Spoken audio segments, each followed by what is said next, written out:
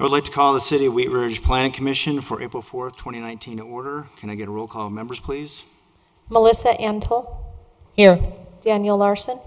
Here. Janet Leo. Here. Scott Ohm. Here. Richard Peterson. Here. Jahi Simbai. Here. Vivian Voss. Present. The next order on the agenda is the Pledge of Allegiance. Please rise.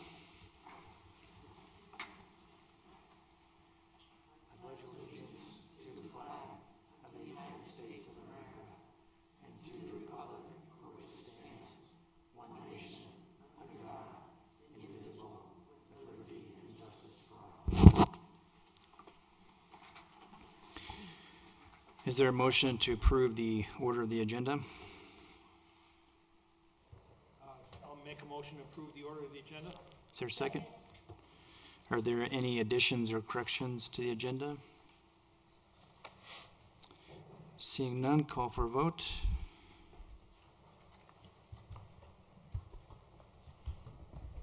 Motion passed 7-0. Is there a motion to approve the order of minutes for March 21st, 2019? I move to approve the minutes of March 21st, 19 as presented to us. Is there a second? Second. Are there any additions or corrections to the order of the minutes? I have it's a clarification more than anything else. On page 4, 2 paragraphs above election of officers. The reason I raised the question about renters, it says here that I support short and long-term renters. That sort of came out eventually, but the point I was really making is I was trying to raise a question about the impact of short and long-term rentals on neighborhood engagement, stability, and the housing market. So I was really raising questions about rentals in the city of Wheat Ridge, and I did mention a renter's rights, but renters' rights usually get to the point where they have inspections of rental properties and sort of rules and regulations. But my point was to raise questions about neighborhood engagement, stability, and the housing market. We can make that amendment. So if somebody just wants to amend the motion to say as amended, and we'll update it to clarify that. Okay. Yeah, if you want to make that motion to amend. Okay. Also, to motion to accept the minutes, I make a motion to amend as Richard's wording. And the second? I'll second. Okay. Call for a vote.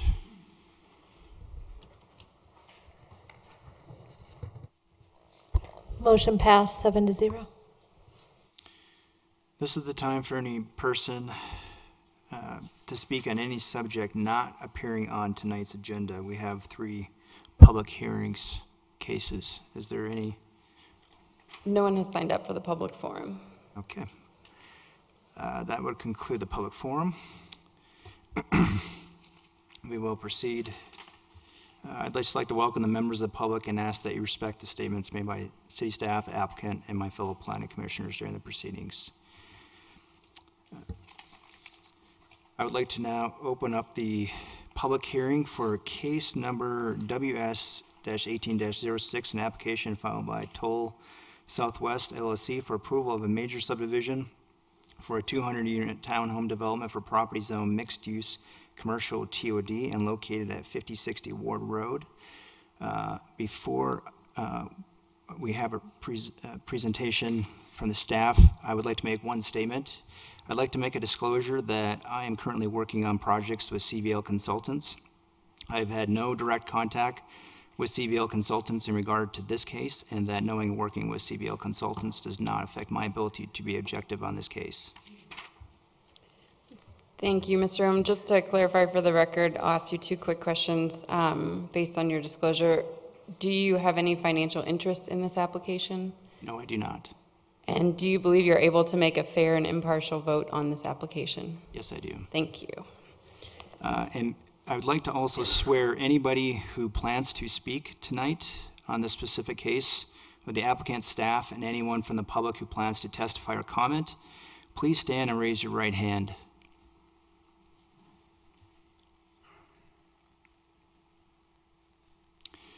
Do you swear to tell the truth in this matter as you know it?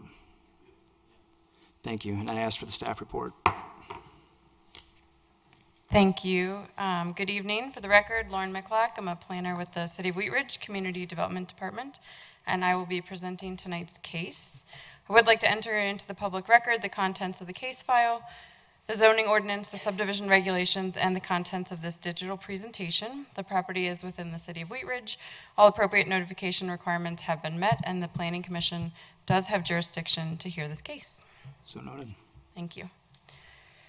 So we'll start, as we often do, with an aerial. The subject property is outlined in that bright blue color, and it's located at the far northwest corner of the city. That other shading that you see actually indicates our neighboring jurisdictions. So the purple color is unincorporated Jefferson County, and the green color is the city of Arvada.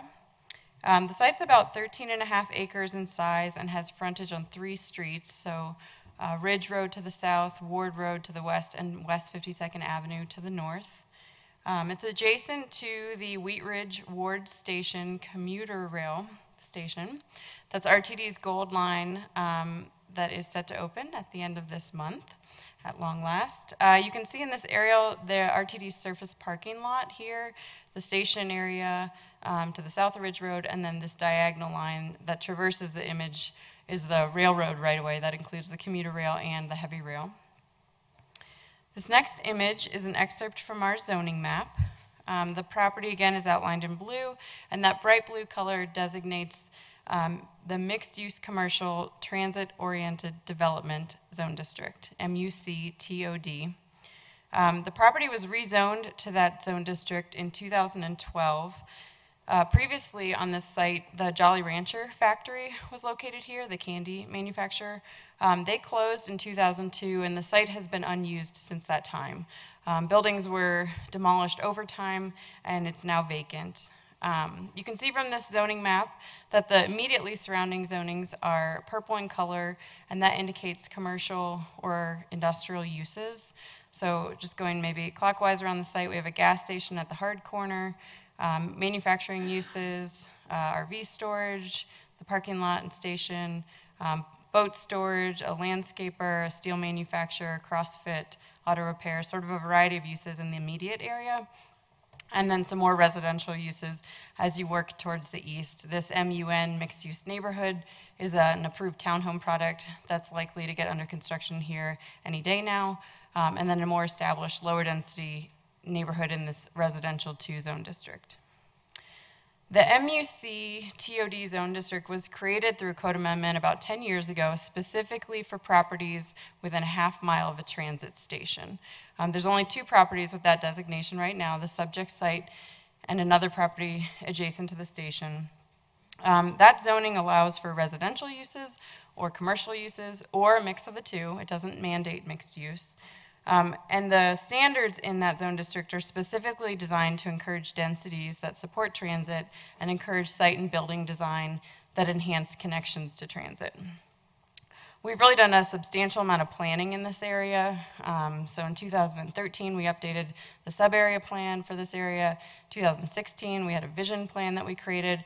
And we've done a lot of infrastructure planning here more recently based on the bond that was approved by Wheat Ridge voters about 2 years ago.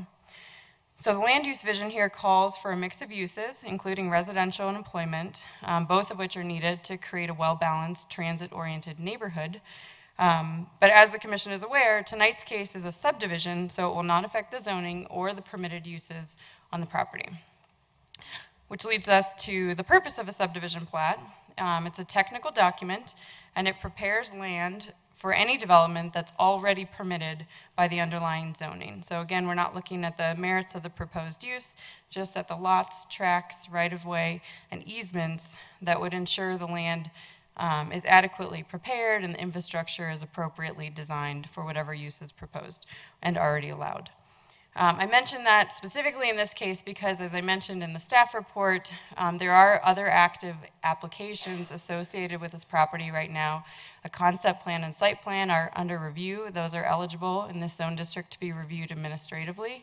In this case, the proposed development is 200 townhome units. Often when you look at a townhome plat, you get a sense of the site plan because of the way the lots are configured. Because of the fact that this subdivision involves the dedication of new full-width public streets, and because of the number of lots involved, you will review this application tonight, and then City Council will make a final decision at the end of the month. So with that, we'll look at the subdivision plat. It's actually 8 pages. I know this is illegible, but this is the cover sheet. It includes a legal description and signature blocks. The next couple of sheets are also illegible. They include some standard notes that we'll talk about as they arise. And then those tables, we require that all plats show a list of the size of all lots and tracts. In this case, we're talking about 201 lots and about 50 tracts. Sheet 4 shows the existing conditions. So those are existing lot lines and easements that were in place and were appropriate when the property was being used as the Jolly Rancher factory. That configuration worked for that use, but doesn't work for the proposed development. So this sheet simply removes all the existing lot lines and some easements. Often those are done either by plat or by separate document, and that's all documented here. Sheet 5 is the one that we'll really focus on tonight as the graphic that will explain some of the features of this subdivision, including the streets, lots, open space, and drainage. There are 3 other sheets in the set, but they're zoomed in simply so the hard copies are more legible. But again, this graphic will suffice, I think, for our discussion now. The portion of the image that is now shaded in red, so on the perimeter of the property, shows the right-of-way dedication that's proposed along the 3 perimeter streets. Anytime we have a subdivision or any development in the city, we look at the adjacent streets to see if they meet current city standard, and in this case, all 3 are substandard in width. Our standard in this area would call for detached sidewalks, so sufficient widths of right-of-way are being dedicated on 52nd, Ward, and Ridge to accommodate detached sidewalks. In the case of Ward Road, which is a state highway, they've required an XL-decel lane. And in the case of Ridge Road, our standard requires on-street parking also. So that's why those 2 are quite a bit wider than 52nd.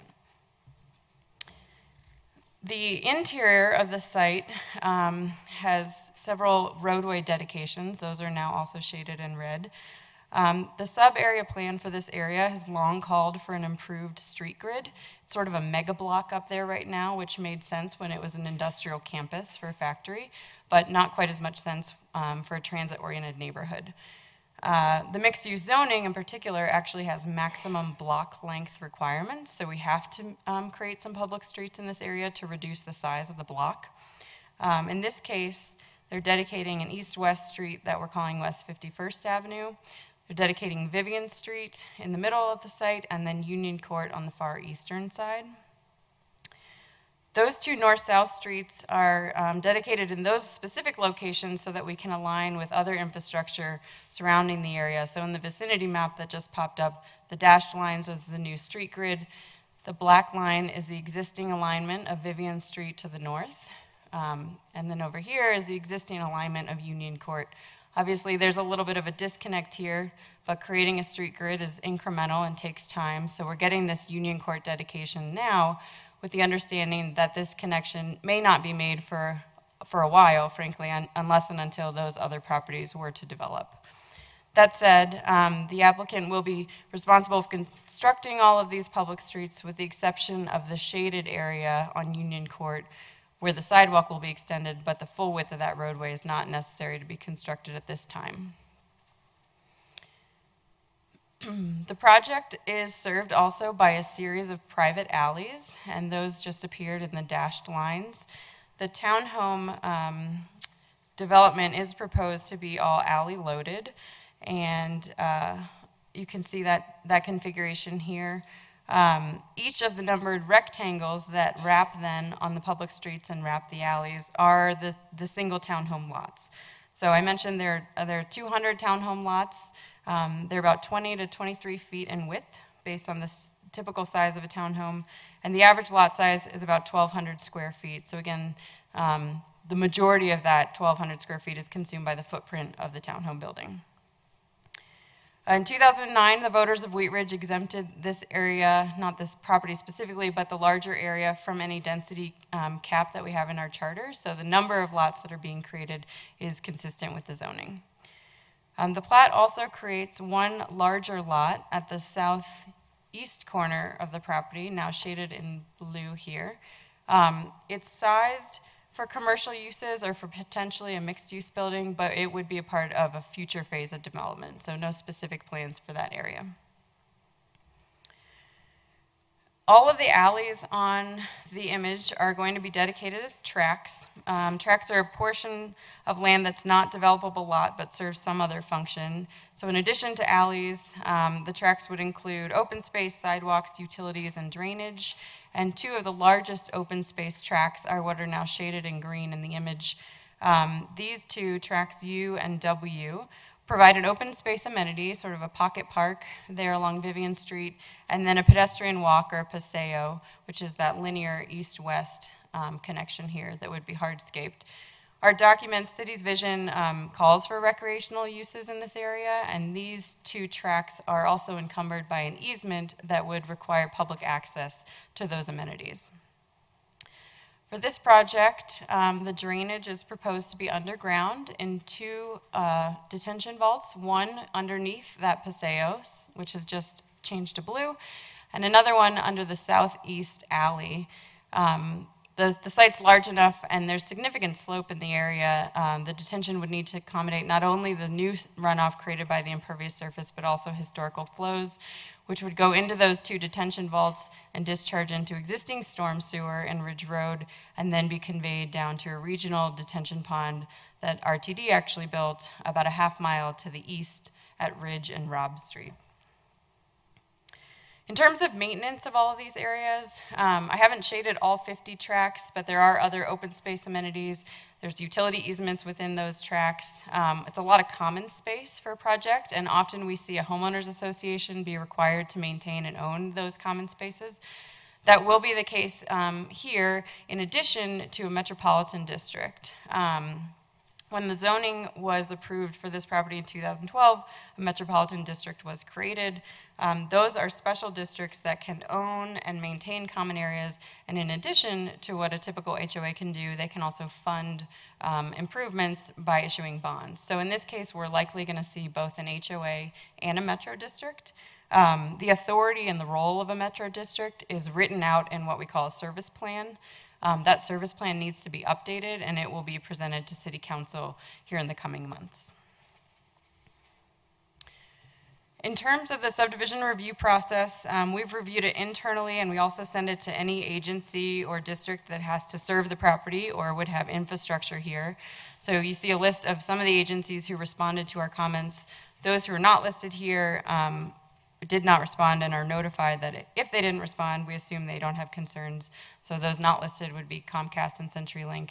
The applicant is coordinating with all applicable utility agencies, and no specific concerns have either been raised or are yet unresolved. Everything is sort of ready to go, and that's why we're presenting tonight. In advance of this hearing, we had a 2-week public noticing period, and we've only received one inquiry, no letters of objection or support specifically for this project. Ultimately, we are recommending approval of the plat because it does meet the subdivision regulations, and all agencies can serve the project. There's no discretionary criteria for review for subdivision plat. But we are recommending 3 conditions of approval, one which you don't see quite as often, so I'll explain a little bit. The first 2 conditions relate to agreements that we typically execute with a subdivision plat. We often require a subdivision improvement agreement, and that's the document that explains who's responsible for installing which infrastructure and by what time, in what time frames. Often, as I mentioned, the Metro District may have a role in either the funding or construction of that infrastructure, but their service plan needs to be updated. So in this instance, we will use a development covenant that would obligate the developer to make those improvements and then be able to record the plat. We'll then update the Metro District service plan and subsequently execute the subdivision improvement agreement so that the Metro District can be a party to that agreement. So we will ultimately use 2 documents instead of 1 to compel the developer to complete the improvements that are required by code and presented tonight. The third condition relates to the parkland fees. As I mentioned, some of the open space shown in those larger tracts would be accessible to the public. All residential subdivisions are required to either dedicate parkland or pay a fee in lieu. The size of those 2 tracts does not fulfill that entire obligation, so they would be required to pay a fee for the balance that's owed, and that would be due before permits. That concludes my presentation. I'm happy to answer questions, and I know the applicant is also here in the audience. Thank you. Commissioner Peterson, do you have any questions? Yes. First of all, I like to know context. So on the zoning map, there's the blue, the MUC, transit-oriented development, and then there's I realize that this isn't what we're supposed to be considering tonight, but it's context.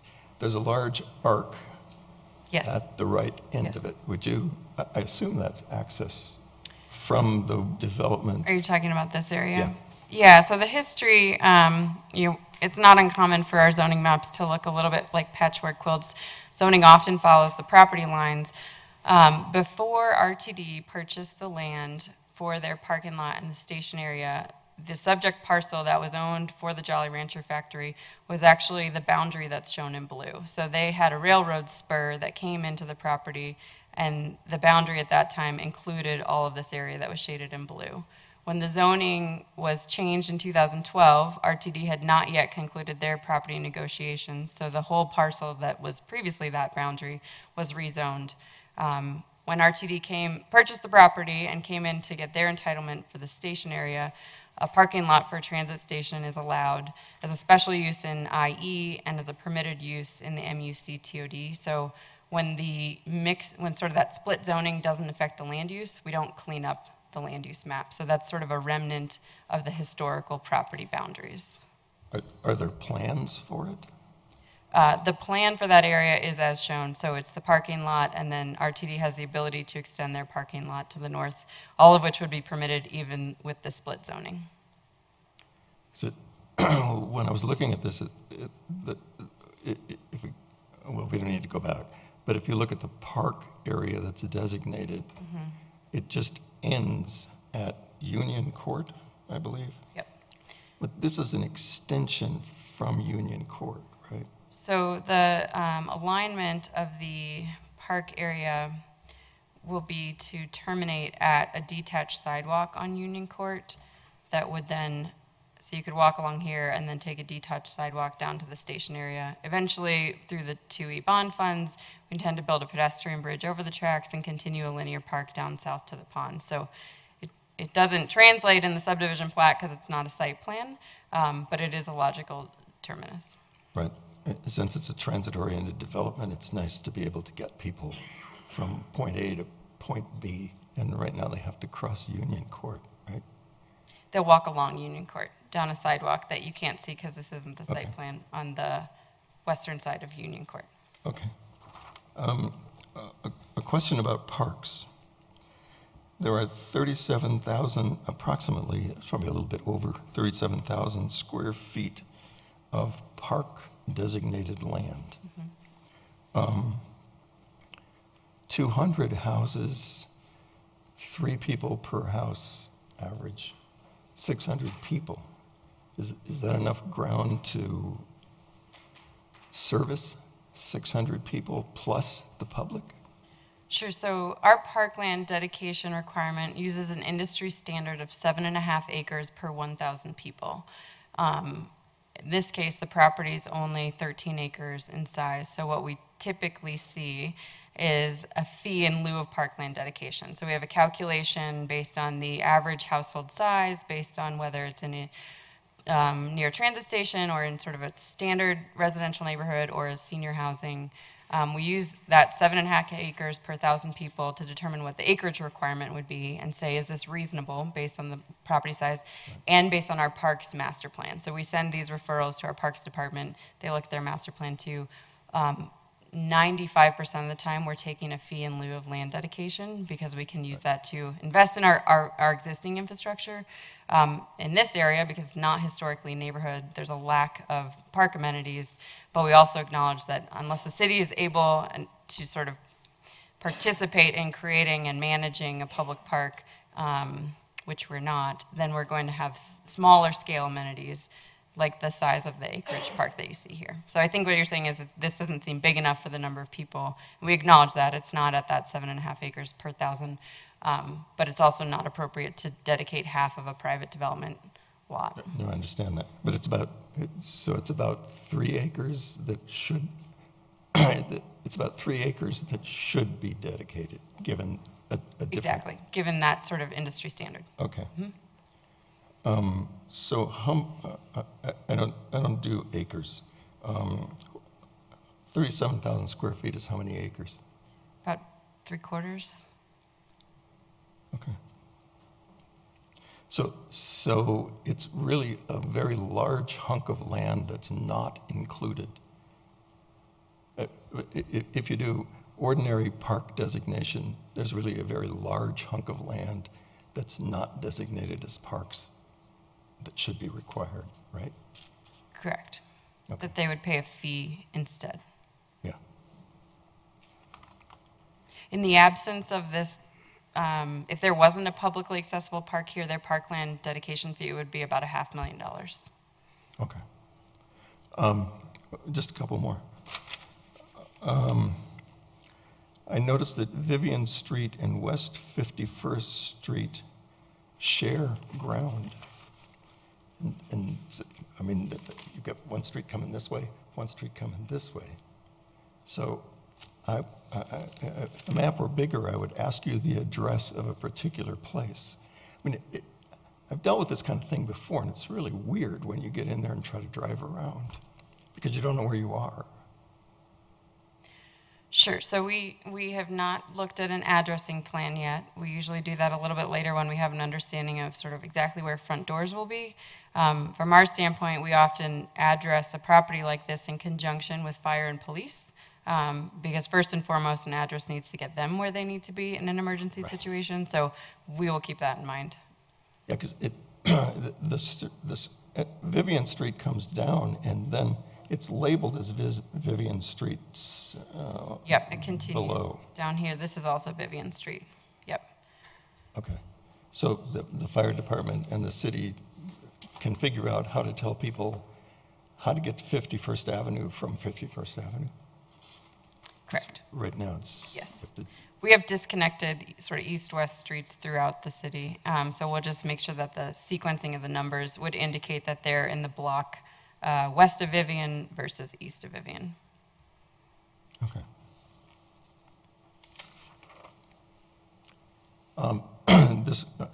This probably goes to the ODP, but what percentage of the total land area is going to be covered?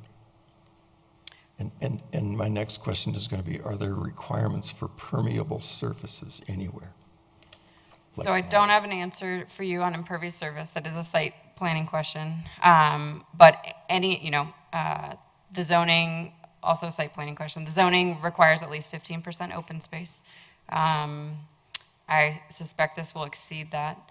And then any area that is impervious, we have a full drainage report, and we've done enough calculations to confirm that the 2 detention vaults would appropriately absorb all of those flows.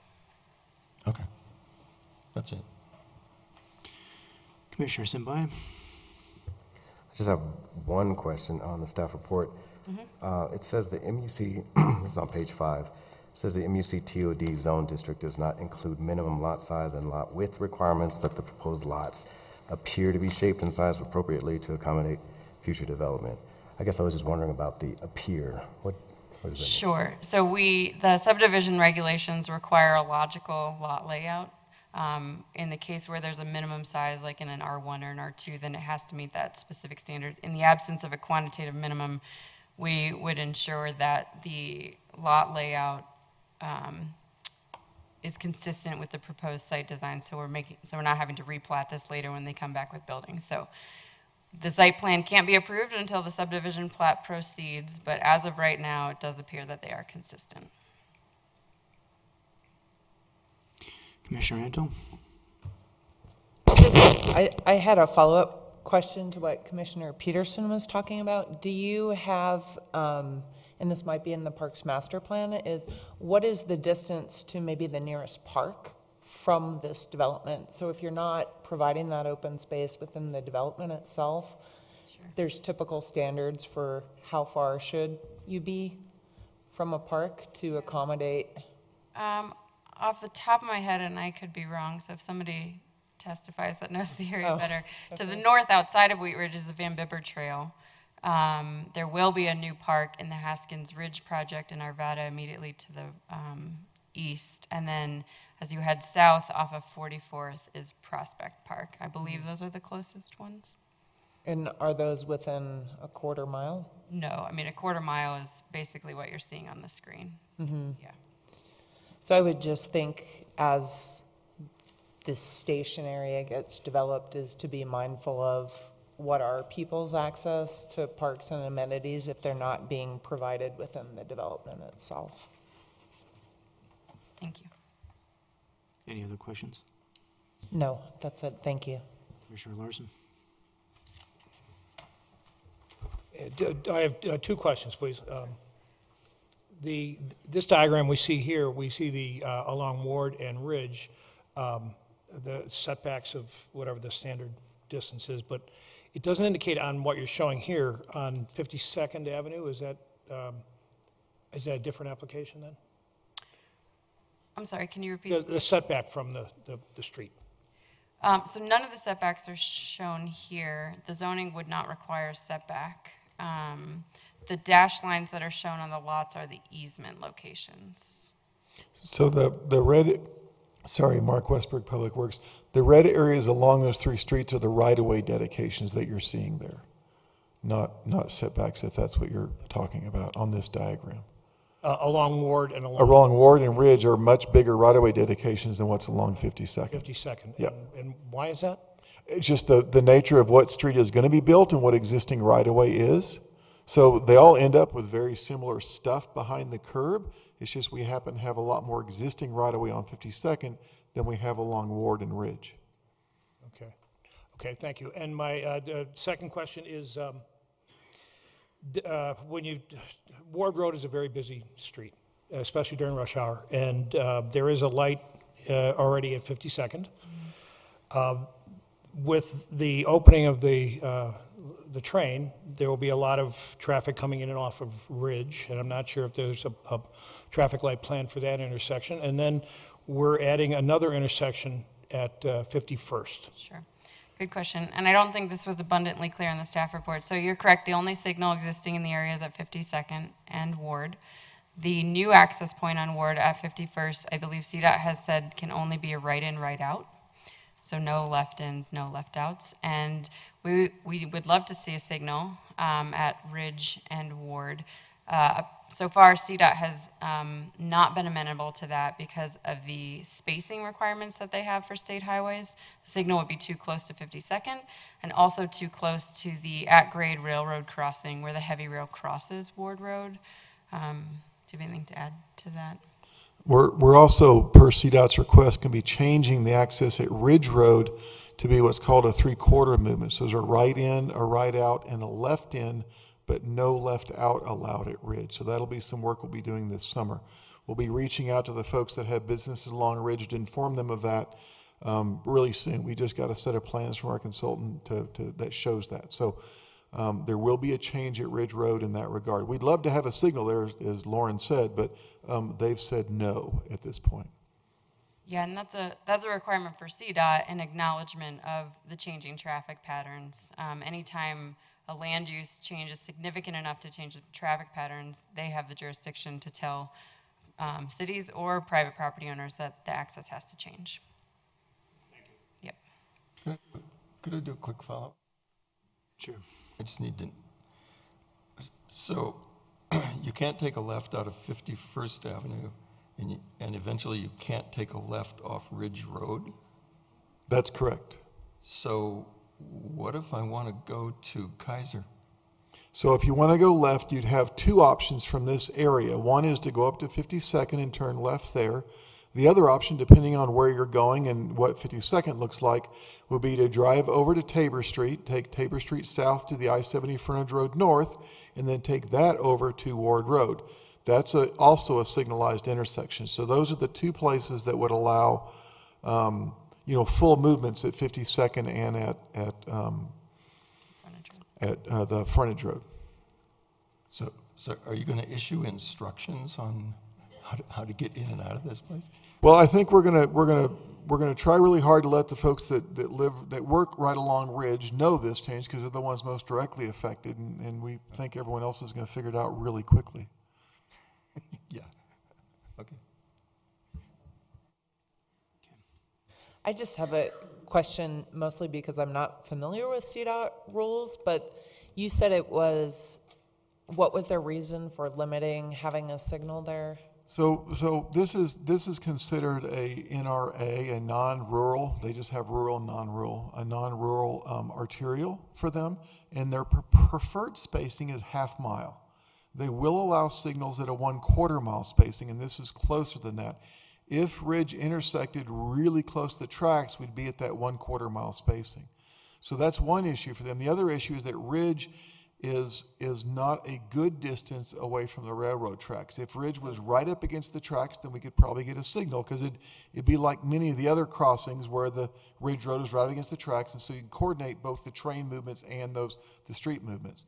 It's sort of at that sweet spot where it's far enough away that they're concerned if we put a signal there, people going north will block the tracks, and then a train will come along and hit somebody, or because you can't stop freight trains. They don't stop in time to not hit people.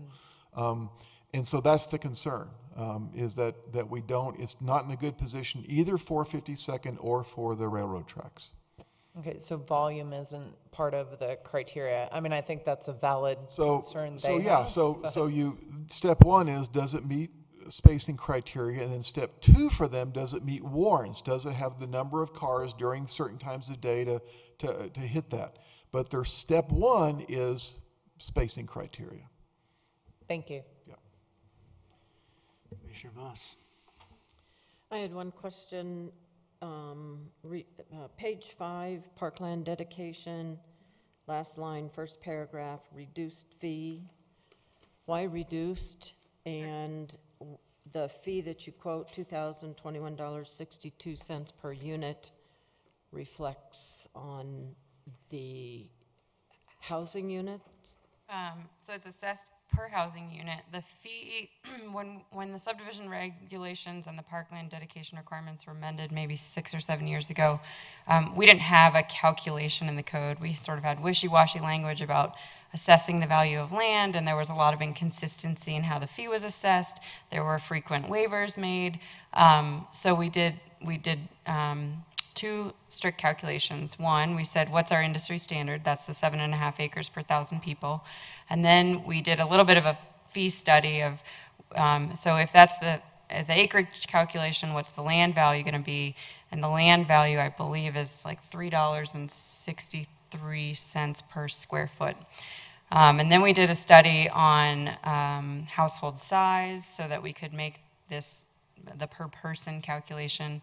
All that to say, we ended up with 4 categories, sort of the generic parkland fee in lieu, I believe a senior category, an urban renewal area category, and a transit-oriented development, so that higher density projects where we wanted to have density were not disproportionately assess this fee compared to sort of a standard residential neighborhood. So those numbers are all codified in the subdivision regulations, and that's the set fee per unit, so that there's no surprises when you come in to say, I think I want to develop. We can tell you that up front instead of you negotiating your fee at council at the very end. And then the word reduced, how does that relate? So the fee, the unit fee, that 2021 fee is less than it is sort of in the middle of the city for a fee that if you're not in the URA, if you're not by transit, if you're not seniors. So it's the least of the others. I think the highest fee is almost $2,500 per unit. Does that sound right? Yeah. So the reducing is not describing that they're getting a 50% discount, it's just describing within the other parkland. Correct, yes. Okay. Among the 4 different categories, it's the least. All right. And then maybe on another study before commissioners, we have traffic questions and building out in several phases and the infrastructure cost. Will that be at other meetings? What's the question? I have 3. Traffic concerns, and is this being built out in several phases over how many years? And what about the infrastructure cost? So it is proposed to be phased, and the subdivision improvement agreement would memorialize what those phases would be and what infrastructure has to be in place before you start a phase or before you end a phase. The timing, you could maybe ask the applicant, the timing is going to be based on the absorption in the market, how quickly they sell the units. Okay. I don't know what the cost of the infrastructure is, and what was the third? Traffic? We reviewed a traffic study. Did you have a specific question about the traffic study? There was a traffic Yes, study? And yes. will we be presented with those results at when? The traffic study is part of the case file and has resulted in the requirement of the infrastructure that you saw presented tonight. Okay, thank you. Yeah. Commissioner Liu? Yeah, I just wanted to clarify, the community outreach, you said there was no objection, there were no one had any issues, problems with it? That's correct. So there's no neighborhood meeting requirement for subdivision plat. We had a neighborhood meeting required for the concept plan, one of the other related documents that was maybe about a year ago. Prior to any public hearing, we send letters and post signs. We received 1 inquiry, no written objections. Sort of separate from this specific application, we've been doing a lot of infrastructure planning, as I mentioned. We've had several property owner meetings for roadway projects that the city is doing. We've given updates on developments. We haven't, I think a lot of folks have sort of known some of these are coming, so we haven't gotten a lot of comments recently. Okay, thank you. What % is single-use residential for the project? I'm sorry, what was? What % is single-use residential? I don't know the percentage off the top of my head, but 200 out of the 201 units. I mean, the right-of-way dedication is 3.5 acres. Those parks are 3/4 of an acre, so obviously the vast majority, but I don't know the total. Okay, thank you. Are there any other questions for staff? Thank you. Yes. Let's hear from the applicant if the applicant has a presentation.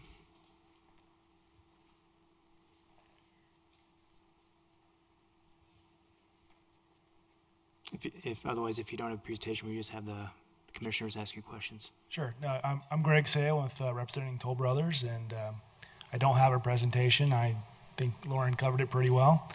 But if you do have any questions for us, I'd be happy to answer them. Do any of the commissioners have any questions? No? Thank you. Thank you.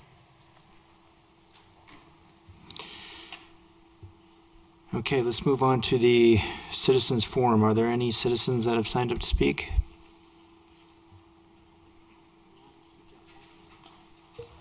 Lauren's working on it.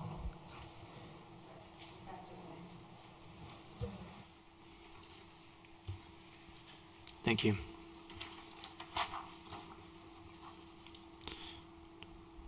So it looks like we have 5 people signed up. I'll start with this list first, and if there's anybody that hasn't signed up, then I'll ask you to come forward. So an Annie Bruner. Did you want to come forward? No? Okay. Megan Marquis. Okay, thank you. Monty Drewliner. Yeah, okay. Tom Baer. Please come forward and state your name and address.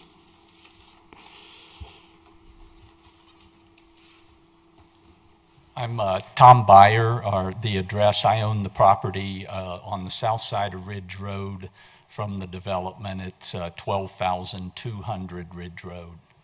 Thank you.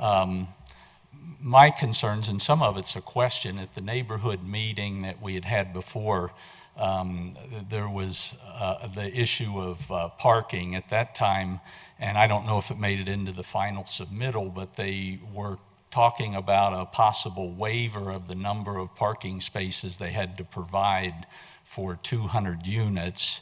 And if I'm not mistaken, the standard, or the city of Wheat Ridge, requires 2.5 parking spaces per unit, but they were considering giving them a waiver for 2 spots per unit. And I'm curious to see if, was that included in the submittal, for that waiver for parking, or has that been addressed in the plan? How about we'll, I'll have you address the commission. I'll take down your questions, then after everybody's spoken, we'll get those, I'm writing them down, we'll get back to that. Okay. So they won't. My concern, of course, is if we, it's not just the parking, but it's the access and the road. I'm very familiar with the road. I've been there for 25 years. A couple of things. I know they're going to widen the road, but if they allow on-street parking, we're basically going to widen the road, but then allow people to park on it, which is going to leave us back where we are right now. It's an industrial area, and every business along there has traffic in and out of that area. And my experience has been, when you have people parking on the street, they inevitably encroach on our entrances to our businesses. And that's a major problem. I'm a landscaper, and we have trucks and heavy equipment. There's an excavating contractor in there. Apache Steel gets regular deliveries on a daily basis with semi-trucks. The boat store down the street, they have people coming in all the time. I'm not specifically opposed to parking on the whole street, but on our side of the street, I think it's gonna affect us quite a bit, especially with all the new traffic coming into the RTD station. There's going to be times a day, especially during rush hour, where it's just going to be a major problem. So I would encourage you, number one, if there is an issue with giving them a waiver on parking, a half a space on 200 units is 100 parking spaces.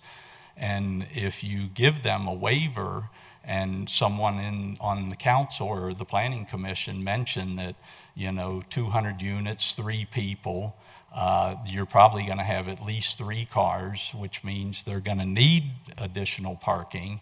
But if the builder is not required to have that, you're talking about 100 possibly spaces with people parking their RVs and motorcycle trailers, boats. It won't just affect me, it's also going to clog up the light rails parking lot. If I'm not mistaken, there's 250 spaces there, but on any given day, you could have people parking there that live in this subdivision. So I think it's going to put a strain on our neighborhood. And eventually, I'm sure the property I own is going to be redeveloped. I have no intention of doing that anytime soon. I'm running an operating business, but I think the traffic and then the access for us is going to be affected. Plus, I just am sort of philosophically, I realize that some of my property is going to be taken away and used for a road. I've come to grips with that, and I'm not opposed to it if it's for access for the RTD, bike lane, pedestrian. But to take property from me that I use for my employees' parking, just so that we can allow the developer then to have his customers park where I'm now able to park, it just doesn't make sense to me. So I think either if we can eliminate a waiver and make sure they provide enough parking for the new owners of those homes, that would go a long way to making me feel better about this. I'm not opposed to the development of the property, but we need to be sensible. You also got to consider that any traffic studies that have been done to this point just aren't realistic. Ridge Road wasn't even open until just a couple of months ago, so you couldn't get an accurate gauge of the traffic going on it. And then also, we really don't know how much use the light rail is going to get at this point. So access and parking is going to be a real issue.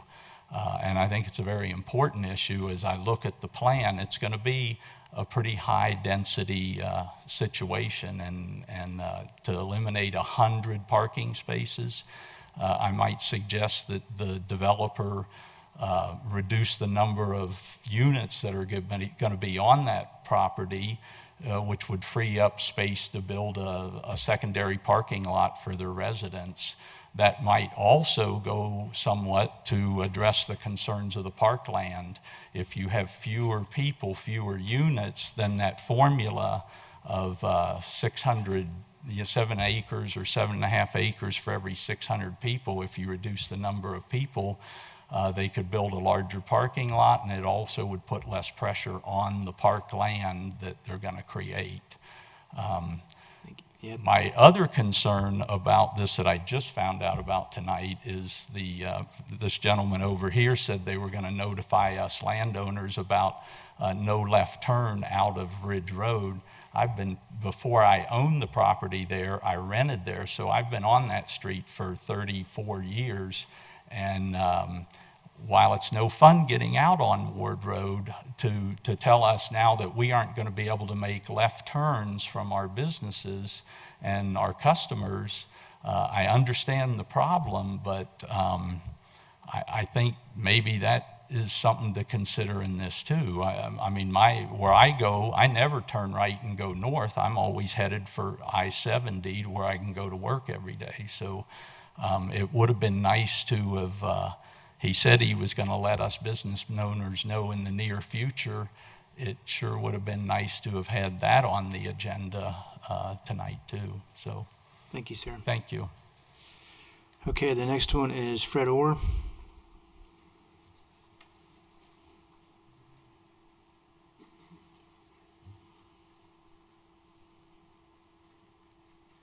My name's Fred Orr. I'm 5040 Acoma Street, Denver, Colorado, 80216.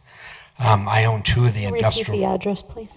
Pardon me? Can you repeat the address? 5040 Acoma, A-C-O-M-A, Street, Denver, 80216. Okay. I own two of the industrial buildings adjacent to the property on the north side. And I brought this up before. We have to lift our sewer up to 52nd. And we've talked to Fruitdale about it, but it would be good planning just for the area and infrastructure to accommodate that infrastructure could flow. It would actually gravity flow into a line going into this project. And I just would want to be on record that would just be even good planning for the area, even in the future, to accommodate sewer to come from there instead of lifting it into 52nd. Thank you. Is there any other questions or comments? No, I just wanted to make sure that everybody was aware of that. Okay. Thank you. Mm-hmm. Are there any other persons that have not signed up to speak that wish to come forward?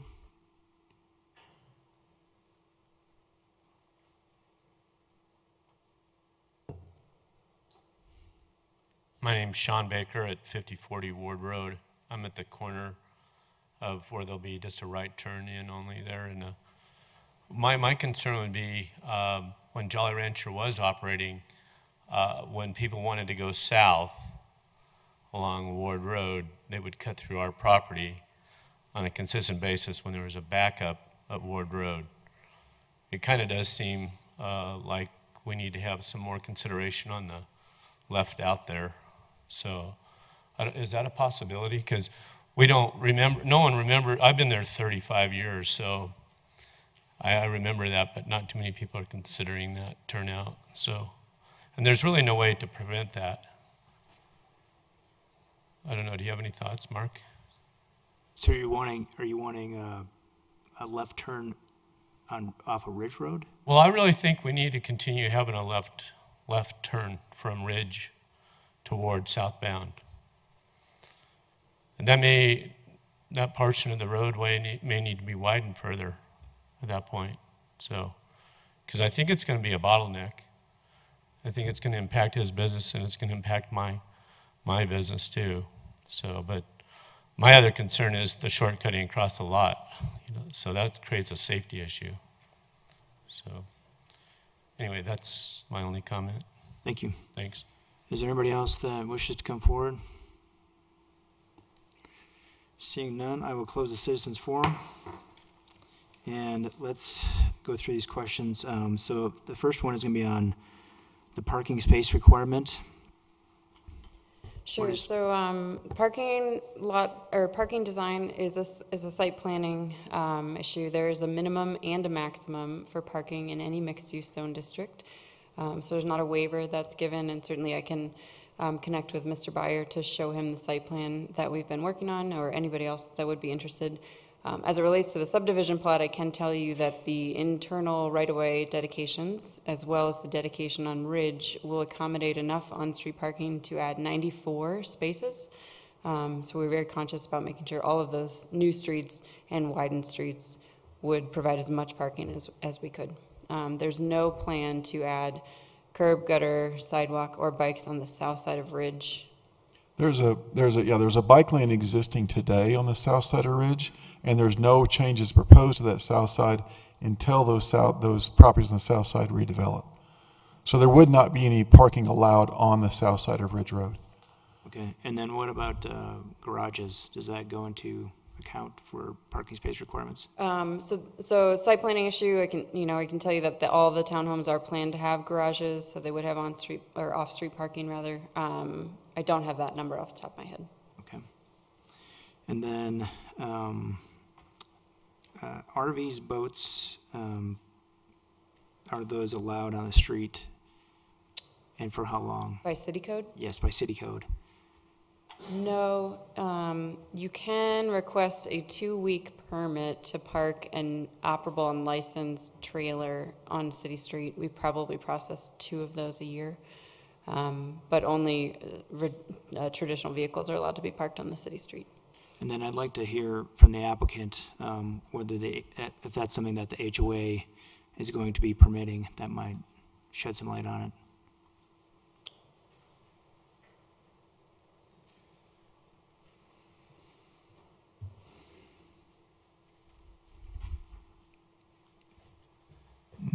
Do I need my name and address? Matt Foran. I live at 2753 East 139th Drive in Thornton, Colorado.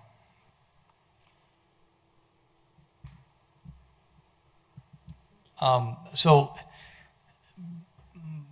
with the HOA, I can't imagine, because of the site and the layout and the amount of spaces that are available, that trailers, RVs, this type of development probably wouldn't warrant that a lot of the people would own a lot of trailers and RVs. I don't see a lot of an issue with that. I can't speak to the HOA documents exactly, but I'll have to review those. Okay, thank you. And then there's a question about the notification of no left turns for adjacent property owners. Yeah, so sorry to spring that on everybody tonight, because we're putting together a letter that explains all this. When Ridge Road was the dead-end street, then it was fine with having a full movement access there, with the street being punched through all the way to Tabor, and also with the sort of the influx of the traffic from the RTD lot and the station. CDOT determined that there would be no left outs allowed. That was not anything the city had any discretion on at all. It was not as a result of this development that's being proposed tonight, that's talked about tonight. It was all due to just the area changing because of Ridge Road connecting through and the station being there. Thank you.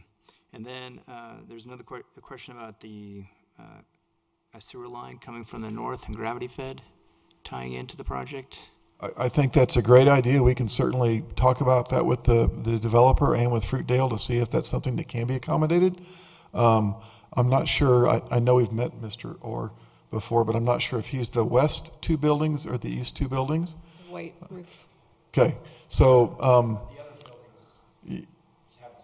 yeah, yeah, so it's something we could certainly explore. It's not something the city would get terribly involved in. I would hope the sanitation district would see the value of not having lift stations there anymore, but we'll have to, okay. So somebody else is walking up that knows more than I do. Yeah. Tom Odell from CVL, 10333 East Dry Creek Road. In our construction drawing design, Union Court would have a sanitary line in it, along with a storm line in it. Also, an alleyway just west of that parcel would also have sanitary available if the future developed and needed a connection point for it. Thank you. And then I think there's a question about, a comment about wanting a left on Ridge Road, and I know we've kind of already addressed that with the traffic light and CDOT. Yeah, the left on Ridge Road just is not going to be, off of Ridge Road is just not going to be allowed anymore by CDOT. When they look at all these access points and everything that's going on there, they just don't think that's a safe movement. Thank you. Are there any other questions from planning commissioners? Just a quick question about the parking. It doesn't look to me like you can squeeze in visitor parking anywhere, right? A few of the tracks will be able to accommodate parking. Yes. And is parking will not be allowed on 51st and Vivian? All of the interior streets will have on-street parking, including on-street 51st parking. and Vivian. Yes. Okay. Yes. Okay. Any other questions from the commission? Go ahead. How is CDOT not going to allow a left-hand turn off a Ridge Road? How does that happen? Access onto state highways are solely at CDOT's discretion. With the change that happened to Ridge Road with no longer being a dead-end street, we actually had to go apply for a permit for Ridge Road, an updated permit for Ridge Road. And so as a part of that permit review, they determined that given the potential traffic patterns and the things that are going on, we provide them a traffic study. They determined that a left turn out of Ridge Road would no longer be allowed. It's not something the city, we talked with them about it, and they said this is the way it's going to be, and that's at their sole discretion of what is allowed onto their state highways. So And the way that they'll enforce that is they're requiring the city, at the city's expense, to build a median or a pork chop that would physically prohibit the turn. Oh, okay, got it, thank you. Thanks for the questions. Yes, go. Yeah, and related to that, are the businesses along Ward Road, on the east side of Ward Road, when people come out of those businesses, are they permitted to make left turns? Yes, those will still be full access points for those folks today. It may be at some point in the future, CDOT decides that won't be allowed, and they may decide to build a median along Ward Road, which is at their full discretion to do. So for today, yeah, so you know the folks coming in out of the lumber company down there, compared to the potential number of folks that might come in out of Ridge Road is pretty small. So they'll probably continue to allow that left turn access. Well, what I'm thinking is there access to any of those businesses from Ridge Road where people would wind through those businesses' parking lots in order to be able to make the left turn? Just the business at the corner, which is the gentleman that was here tonight, owns that property. And certainly people might try to snake through his property to get out there to do a left turn. My feeling is most people are going to figure out it's really hard to turn left onto Ward Road any time of day. They're going to go to one of the signals at either 52nd or the frontage road to turn left. When I'm up in that neighborhood, I don't go to Ward Road and try to turn left. I go ahead and snake around and get to one of the signals. Would CDOT have any ability to allow left turns at certain times of the day, or is that all day long? It would be very hard to regulate that. I mean, you put up a sign that says left turns only allowed then, and people are going to ignore it. So we're actually going to put a physical thing on Ridge Road that will discourage people from going left. Certainly people that want to, you know, if it's 1 o'clock in the morning, there's absolutely nobody on Ward Road, someone could turn left and get out that way if they want to. If a policeman happens by at the time, they'd have the discretion to pull them over and give them a ticket. But so the world is changing up there. The station is changing things. Access is changing. We've got a lot of construction projects changing. 52nd is going to be a 3-lane road, hopefully by this time next year. So the way 52nd functions is going to change also. I just have one more question. The barrier that would be along Ridge Ward Road, who would be responsible for that, the cost of that? We're actually going to be adding a deceleration lane, so a right turn lane along Ward Road. There's enough asphalt there, we think, to just build it that way, so it won't impact any of those properties there. And then we are going to be adding that little pork chop, if you will, that little median in the middle of the road at city expense. It's part of for us to have the access of Ridge Road onto Ward Road, the state highway, we have to do these improvements. Okay, thank you. Any other questions for staff or applicant? Yeah, just a question about Tabor south of Ridge. Is that an adequate road for truck traffic that can no longer turn left onto Ward Road, and to handle fairly significant, possibly significant traffic from this development? Yeah, we actually improved Tabor Street a few years ago. We got some funding from RTD, a federal grant via RTD, to improve that. And so Tabor Street is improved with, it was a very narrow 2-lane road before. It's now a 2-lane road still, but the lanes are wider, and we've added bike lanes to that and also sidewalk for most of that distance to the south. So we're trying to plan ahead with that to make sure that connection down to the frontage road was adequate for the trucks that might be traveling on it. Okay, I don't drive around that neighborhood a whole lot. Any other questions? Okay, I would entertain a motion.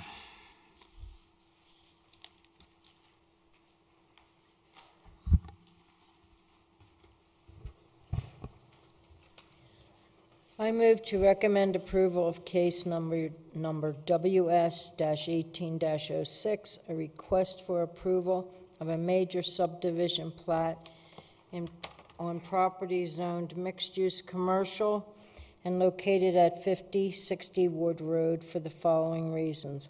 All requirements of the subdivision regulations, Article 4 of the Zoning and Development Code, have been met. All agencies can provide services to the property with improvements installed at the developer's expense, with the following conditions. The applicant shall enter into a development covenant prior to recordation of the subdivision plat and subsequently into a subdivision improvement agreement. 2, prior to issuance of building permits, the applicant shall enter into a subdivision improvement agreement and shall provide homeowners association covenants for review and approval by staff. 3, prior to issuance of building permits, the applicant shall pay the required fees in lieu of parkland dedication. Is there a second? Any discussion? Call for a vote.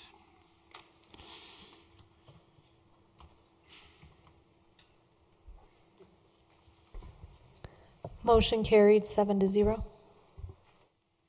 Thank you. I'll move on to the second case.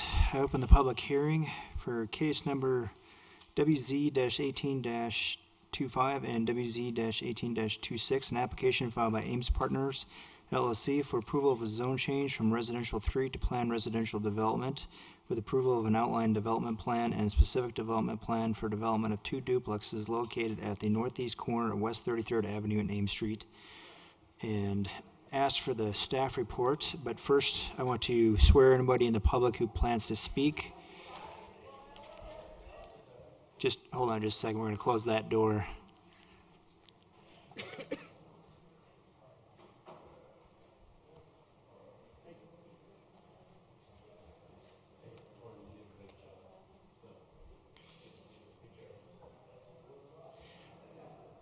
With the applicant, staff, and anyone from the public who plans to testify or comment, please stand and raise your right hand. Do you swear to tell the truth in this matter as you know it? Thank you. And ask for the staff report. All right. My name is Scott Cutler. I'm a planner with Wheat Ridge Community Development Department, and we're here tonight to hear case number WZ1825 and WZ1826, a request for approval of a zone change from residential 3 to a planned residential development with an outline development plan and approval of a specific development plan. I'd like to enter into the public record the contents of the case file, the zoning ordinance, the comp plan, and this digital presentation. The properties within the city of Wheat Ridge, all appropriate notification and posting requirements have been met, and therefore the Planning Commission has jurisdiction to hear the case. So noted. All right, so this is a 2018 aerial view of the property. It's located at the extreme east end of Wheat Ridge, almost at the Denver border, at the corner of 33rd Avenue and Ames Street. It's about 4/10 of an acre, just a little under 19,000 square feet. It's currently vacant, and it's about a half block from Sheridan Boulevard. The surrounding area is a mix of uses. There's a 3-story multifamily apartment building to the north, an assisted living facility to the east, and a small lot single-family homes to the west and to the south.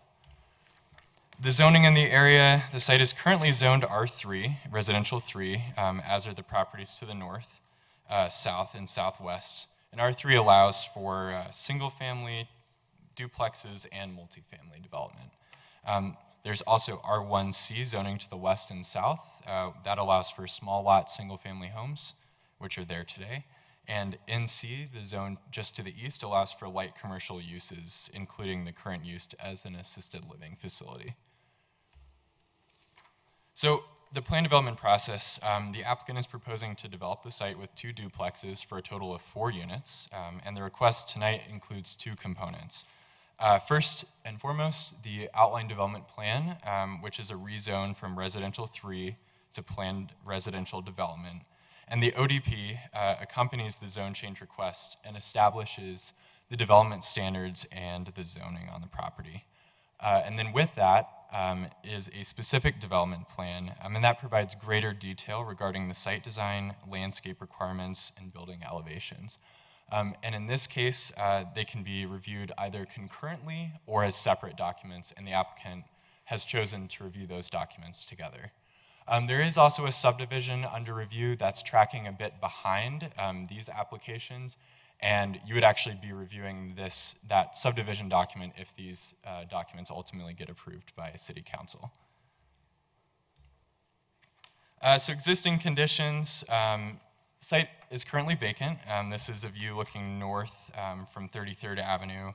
You can see the existing apartment building there, and then the property is to the right.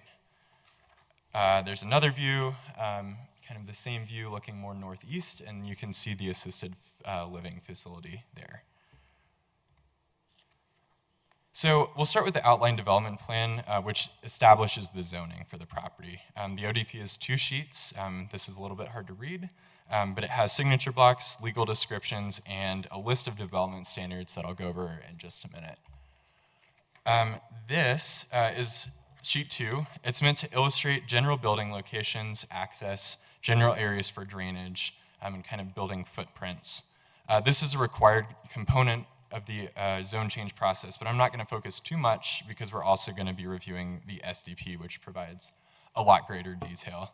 I did highlight the proposed lots on the property just to give you an idea of the orientation. There's a tract at the north, which would end up becoming a water quality tract. And then there's 2 duplex lots as well. So access is to be gained from a private driveway off of 33rd Avenue on the east side. And then the building's pedestrian entrances face Ames Street, which matches the surrounding context. The lot widths are a little bit narrower than the R3 zoning allows, and part of that is because we have to accommodate some drainage as it's a new development. The existing setbacks, the front setbacks are meant to basically match the surroundings, as are the side setbacks along 33rd Avenue. So there's a lot going on here, but I'll try to summarize some of the development standards that are proposed, and a detailed analysis is found in the staff report. The permitted uses, the applicant has proposed duplexes, and in the ODP it also includes single family as a primary use, with customary accessory uses, household pets, home occupations. This differs slightly from R3, which also allows attached townhomes and multifamily apartment buildings. So they're proposing to limit the uses on the property. There are no architectural standards for duplexes in the city, but the applicant is proposing some additional standards for this development.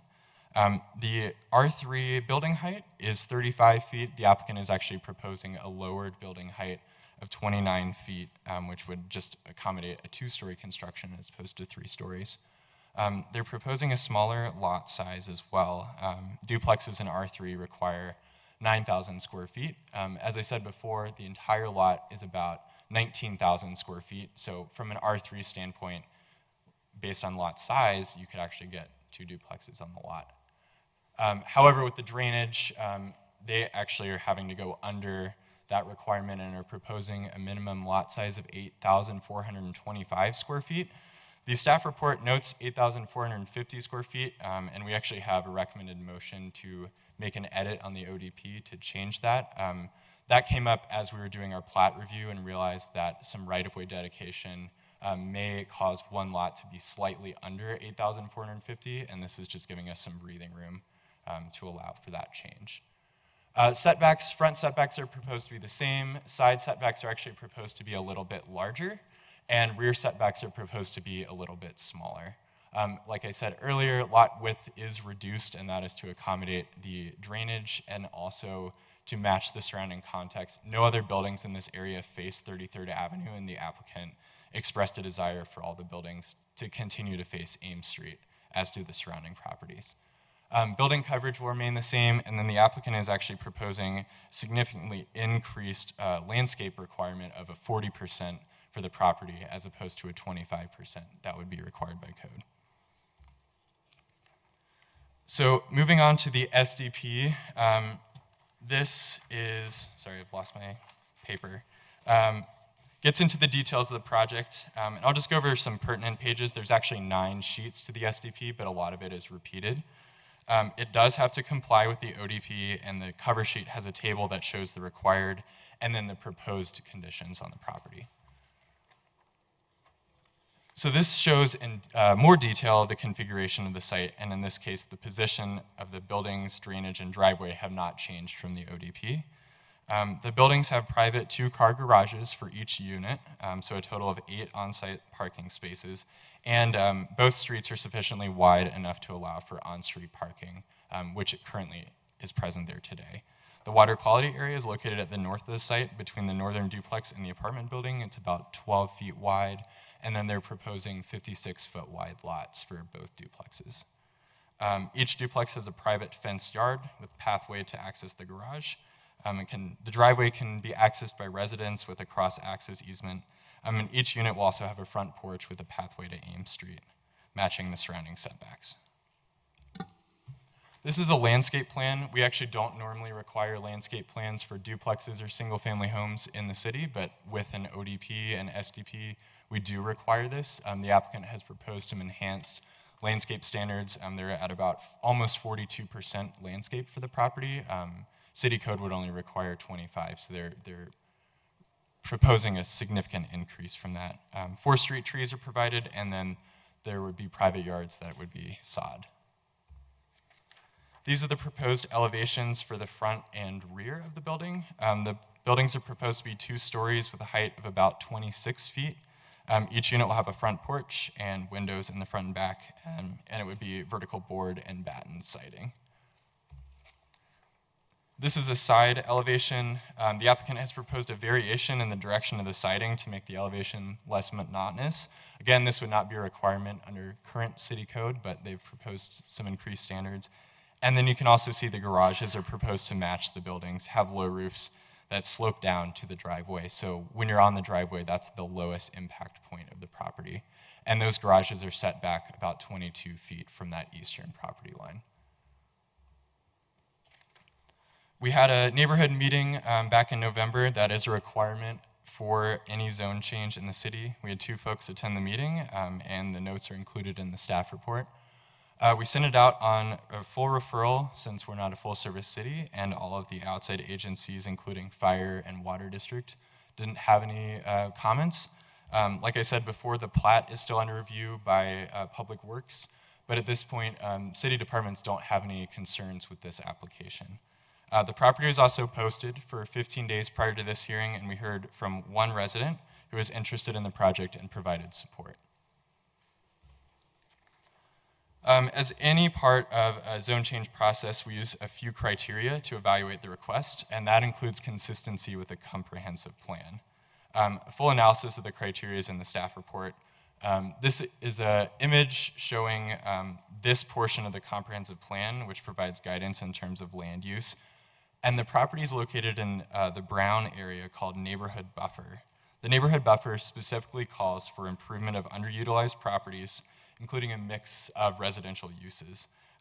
Staff believes this project complies with the project goals. It provides increased options for homeownership, and it contributes to the diversity of housing that's already present in the area. We do believe the zone change request meets the criteria. It allows for a compatible and transitional land use, complies with the comprehensive plan, and provides opportunity for reinvestment. The area has long included a mix of housing types, and this project will only add to the diversity of the area.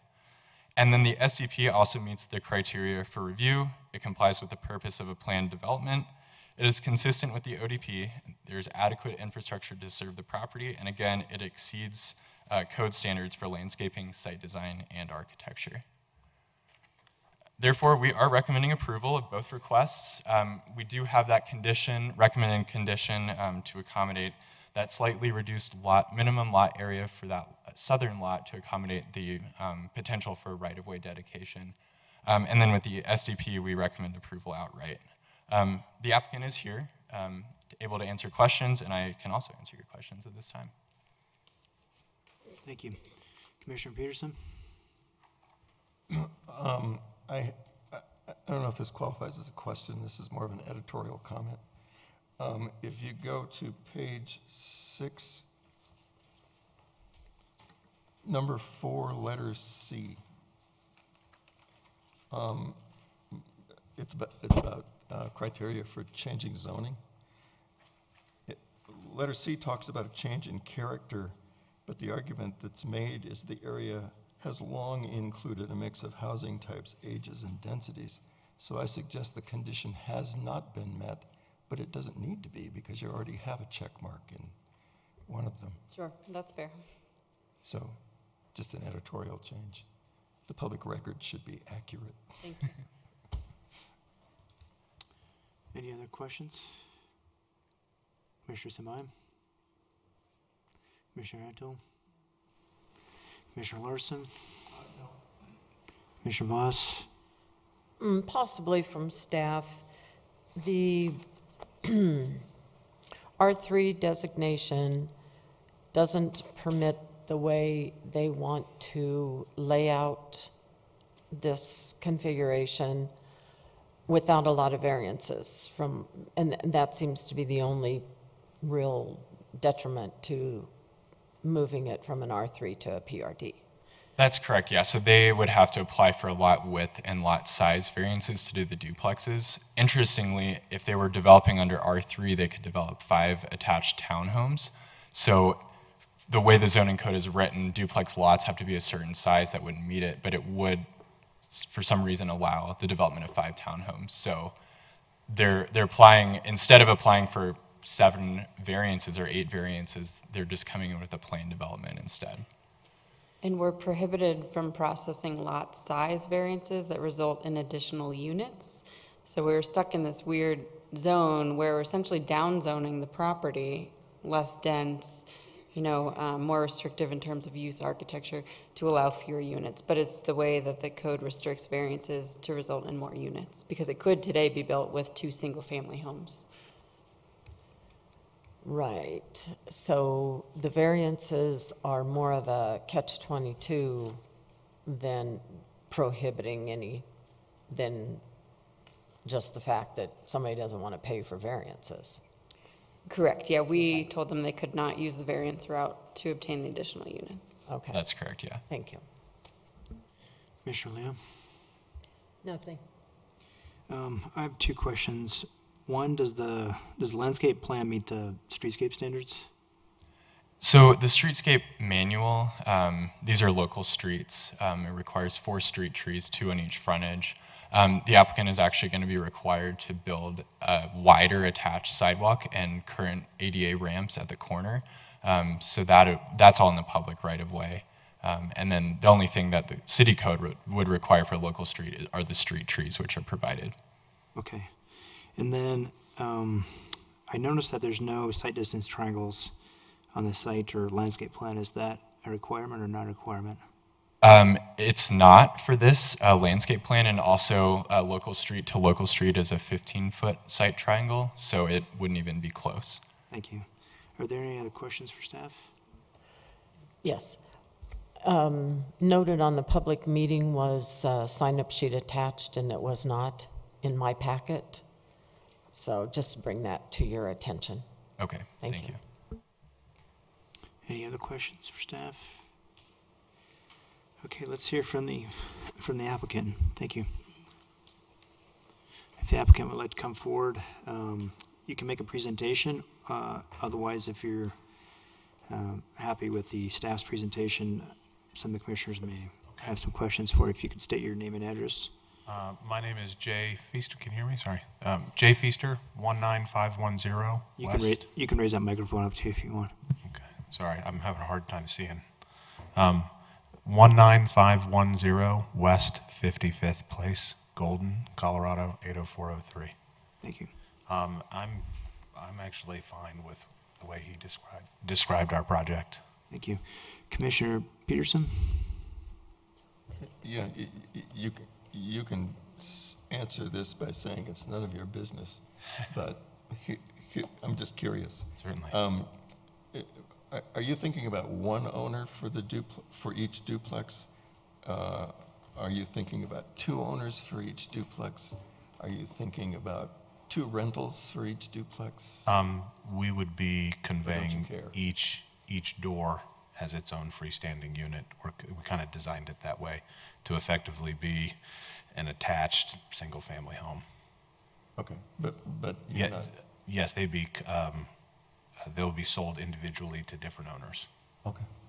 Yes. Commissioners in mind? Just a quick question. Excuse me. Sure. You said batten siding. I just wondered why you're thinking about that kind of siding. Sure. It's durable. Stucco was also another material that we thought about, but it just didn't seem that with the we were trying to go with more of like a pitched roof. The drawing that he put up, which is just black and white, I don't think quite captures it. I don't know if you guys can see this at all, but we were trying to come with like a cottage, farmhouse, pitched roof. I printed a few of these if you'd like to see them, but you know, it seemed like it was a very warm, friendly. You know, we did big front porches, you know, exposed wood beams on the front columns and things like that. One of the goals of the architecture was one, to get away from the big slot home things that Denver are doing, which it sounds like really was kind of within the zoning that it already had.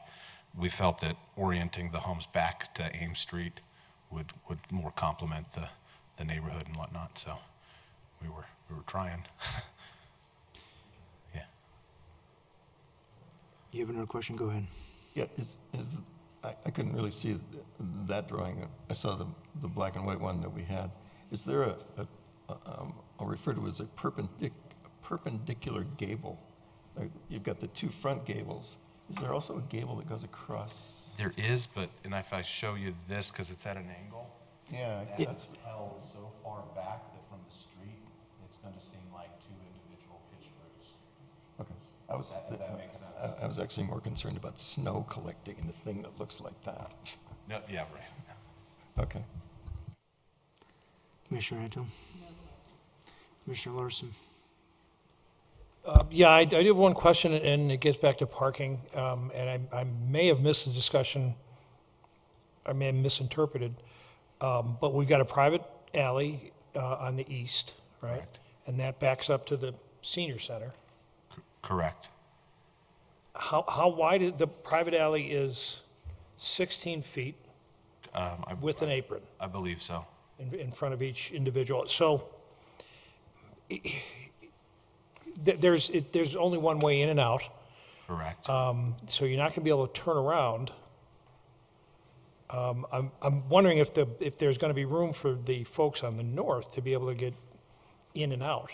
There should be enough turning radius because of the side setback. Do you want?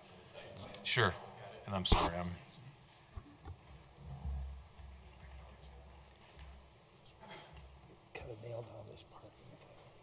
My name is Jesse Donovan with Bright Lighter Engineering, 3253 North Gaylord Street, Denver, Colorado, 80205. So to answer your question, on the north side, the city does have a 5-foot back out requirement for that last unit to be able to have the car go into their unit, back out, and head back down to the south. Currently, so we're working with Excel and Comcast because currently there's a pole in the middle of the alley with a guy wire that comes to 4.1 feet. So we're working with them to shorten that guy wire or put a double pole. The pole's actually off of our property to the north, but the guy wire comes down into the alley. So we will have a 5-foot back out area. It'll actually be significantly more than that to allow people to turn around and head back down south. Okay. It just, yeah, the concern obviously is that you probably don't want people backing out into 33rd.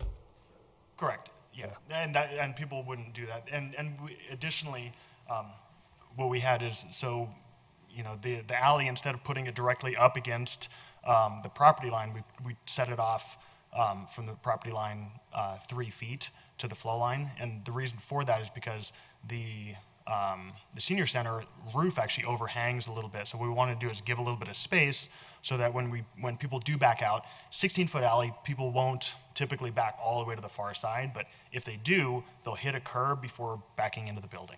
So there is adequate space to give that, and there was consideration given for that design. Okay, great. And then just one other question, just along 33rd Street, there is going to be space for parking. Correct, as there is currently. On-street parking, right? Correct. Yeah. Okay. Okay, thank you. Commissioner Voss? I have if I understand this correctly, PRD granted to you is a conceptual plan at this time. And if we do grant this, there's nothing that prohibits you from selling the property in a denser development going up. Is that correct? That's not correct. Okay. So the ODP, if approved, would establish the zoning for the property, which would limit the property to either single-family or duplex development. And because they're showing the 4-unit configuration on the property, that's what they would be limited to if another person came in. Okay. And the conceptual definition defines what when it's... So the ODP is meant to be, if they were being reviewed separately, the ODP is meant to be a document kind of showing general footprints, general standards for development, setbacks, things like that. The SDP that we're looking at now, it provides the actual very specific standards, exactly where the houses are going to go, exactly where all of the setbacks are going to be. But if they went away and don't develop under the SDP, the ODP still applies with all of those standards, including the limit on units. Thank you. Commissioner Leo? Well, I have a concern, and I don't know if this is the right time or not, but duplexes tend to, not always, but tend to be non-owner occupied. They're purchased and then they are rented out. And that's just a concern I have because we have so many rentals in Wheat Ridge as it is. Sure. I just want to throw that out. It's okay. So we've done in varying different builders and varying different owners. I would say maybe 45 duplexes in 8 years. And I've been the real estate broker on all of them, and I have yet to see one that didn't close with a loan that wasn't an owner-occupying loan. I think the big difference is that there may be a variety of duplexes in Wheat Ridge, but they probably aren't the scale of these. I mean, these aren't near the scale as some of the Denver ones that you've seen. You know, they're under 2,000 square feet above ground. So, but they're 3-bed, 2.5 bath. You know, they're built for a family. So. Okay, thank you. But I couldn't, when I sell it to somebody, I wouldn't know what they would use it for. So. And just for the record, city code and federal fair housing laws wouldn't allow us to regulate or distinguish or make any sort of judgment on whether they could be owner or renter occupied. Right, well, that's why I said it was a concern. Sure, fair enough. I have a couple questions. One is, what is the purpose of the small fence on the north and south? It's got 2 gates. Is that for like emergency egress out of the? Can you help me? I'm sorry, my vision is so bad right now. Can you be more specific about which fence you're talking about? You asked about the fences? Yeah, there's one on the north and there's one on the south that they kind of, those. Fence? Yep. So these are the private yard fences. So there's a fence down the middle, and then this is a fence. Yeah, but what is typically I see fences like connecting corner to corner of the house or corner of the garage to corner of the house. This one juts out like, I guess 5 feet. Is that, I'm just curious why. I think one of the intentions was to try to maximize the visual space in between the units. Okay. And so by kind of putting the fence back along the back edge of the property, it would kind of visually give more space between the units. Okay. But Yeah. still allow, you know, kids and dogs to be in the backyard. Yeah, I didn't know if that was like a emergency egress that you needed to have a gate or something, if that was the situation, but. That's it. In addition, on lot 1 to the north side, tract A is the water quality pond that we briefly talked about. It slopes up to the building, so part of the lot 1 that's adjacent to it is it's not, you know, usable. Not that it's not usable, but it's sloped a little bit more. So the backyard fence, as shown, kind of encapsulates the flat usable backyard space for grilling, patio, that type of stuff. And then, you know, there's a little bit of a grade drop off along the north side of lot 1, so that's Okay. why it wasn't included. Okay, thank you. And then the other question I have, I noticed on the east side of the garages next to the alley that the dimension of the sidewalk is 4.8 feet, which is not standard. Usually I see like a 5-foot width sidewalk. I was just curious why the 4.8. You can see it on it. On the east side of the garages? Yeah, it says concrete, and there's That's actually not a sidewalk. That is just an approach to the garages. So you have an alley, and then off of that, there's a slope up to hit the finished floor of the garage. It's not. It doesn't connect. So in this area between the two, there is no concrete in this area. It doesn't connect. So it's just a driveway apron. Thank you. I have no further questions. Any other staff? Commissioner Peterson? This probably falls into the category of we can't make you do anything. But you've got a concrete patio and a walkway out to the garage. The city of Wheat Ridge doesn't have any requirements for permeable patios and walkways and things like that, do they? Sorry, trying to get the mic on. So we do have requirements for open space on properties. The code for duplexes just requires 25% of the lot. The applicant is actually proposing 42% of the lot. So they've proposed a much more increased, I guess, amount for each lot of open space, which in this case is mostly pervious with the exception of the concrete patios. I think we're open to pervious pavers and things like that, but they're well exceeding their requirement. No, yeah, it's clear from the diagrams that they're exceeding that. I was just wondering about permeable materials. Certainly encouraged, yeah.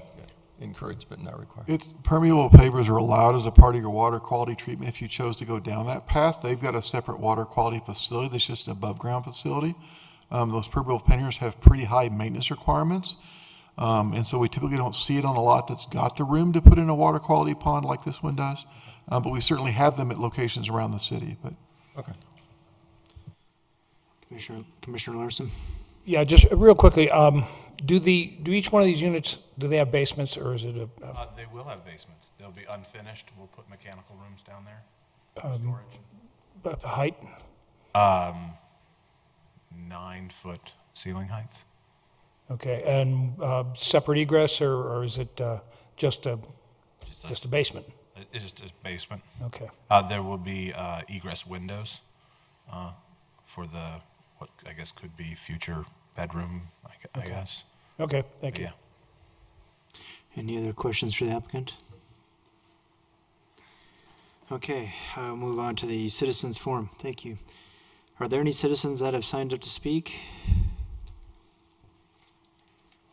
Give me just 1 minute. We're okay. We're done with you for now. Thank you. Thanks.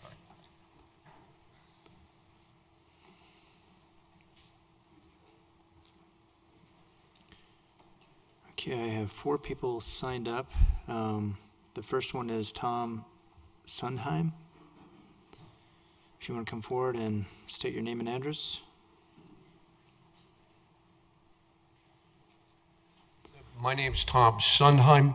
I live at 5601 West 35th Avenue. So I'm about 3 blocks from this proposed project. And I came as a pessimist, only in that I was armed for 45th and Tennyson being snuck into the neighborhood. And I was absolutely pleased to speak with the gentleman who's the real estate broker. Not only his attitude, but what they're proposing. I think they're knocking themselves out to do a really, really great project for the little neighborhood. I don't personally see, I think they've done all their due diligence with not doing a flat roof and all the due diligence, not going from sidewalk to alley to street. Their landscape proposal is great. Their garages is a good idea. And sidewalks, I'm going to guess that's a lot in the hands of Wheat Ridge to do, because the neighborhood's pretty funky in sidewalk world. But other than that, I think it's a wonderful proposal. I hope you folks see it in the same light. And I don't see where it's anything but a good thing for that part of our neighborhood. Thank you. Thank you. And next is George Della Giacomo. Thank you. Jay Fiester. Oh, okay. Jesse Donovan. Okay. Are there any other people in the audience that wish to come forward and speak? If not, I will close the citizens forum. So we have no questions for staff. Are there any other questions from the commissioners to staff or the applicant? At this point, I would entertain a motion. Can I make a comment to the applicant Sure. before motion? I just wanted to say to the applicant, in agreement with Tom, that I really appreciate the less density, the architect of what's proposed, and it fitting in with the neighborhood, the character of what is already there. We see too much of not that happening, and I just wanted to say I appreciate the thoughtfulness of that. Thank you. So the first one will be a motion for the zone change ODP.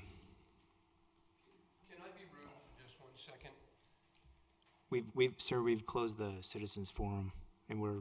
And I don't mean to be rude, but I wanted to thank Mrs. Voss for your question that you spoke to, which was exactly answering the question, do we come in and make a change and then make it a different project? I thought that was a very prudent question. Thank you very much. And excuse me, I'm sorry. Thank you, sir. So is there a motion? Mr. Chairman, I'll make a motion And I move to recommend approval of case number WZ1825, a request for approval of a zone change from residential 3 to planned residential development with an outline development plan for property located at the northeast corner of West 33rd Avenue and Ames Street for the following reasons.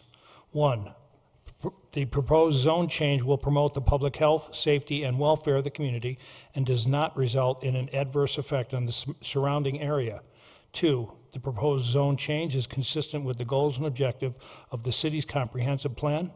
3, the proposed zoning is consistent with the intent of a planned development compatible with surrounding land uses and will result in a high-quality development. And 4, the criteria used to evaluate a zone change support the criteria used to evaluate a zone change support the request.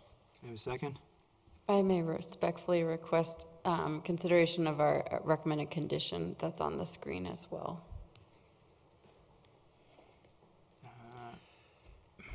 And I'd like to add that the staff recommends approval with condition. A minimum lot area shall be revised to 8,425 square feet. Is there a second? Any discussion? Call for a vote.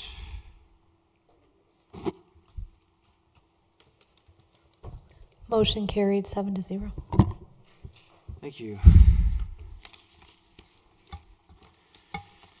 Okay. Second motion? No. Oh, yes. SB. Yes, yes. Okay, I would now entertain a motion for the specific development plan. I'll move to recommend approval.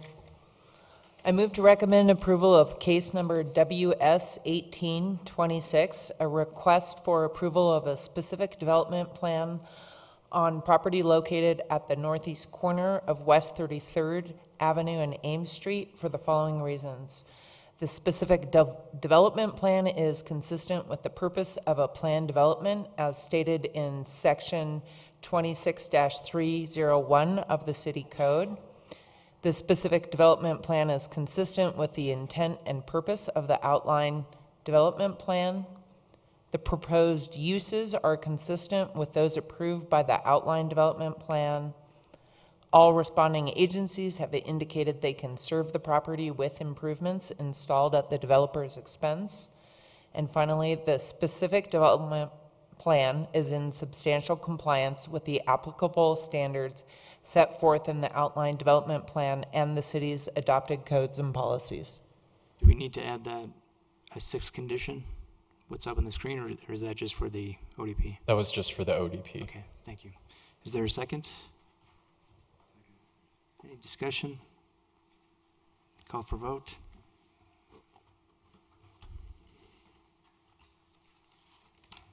Motion carried 7-0.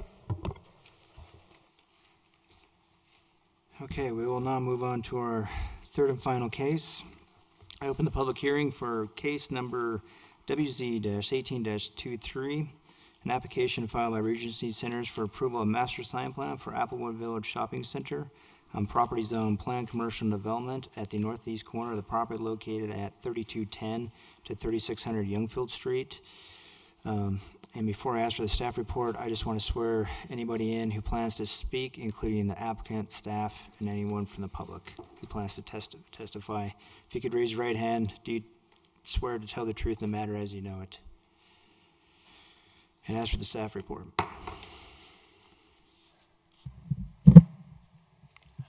All right, I'm back. We're here to hear case number WZ-1823, which is a request for approval of a master sign plan at Applewood Village Shopping Center, which is located at 3210 to 3600 Youngfield Street.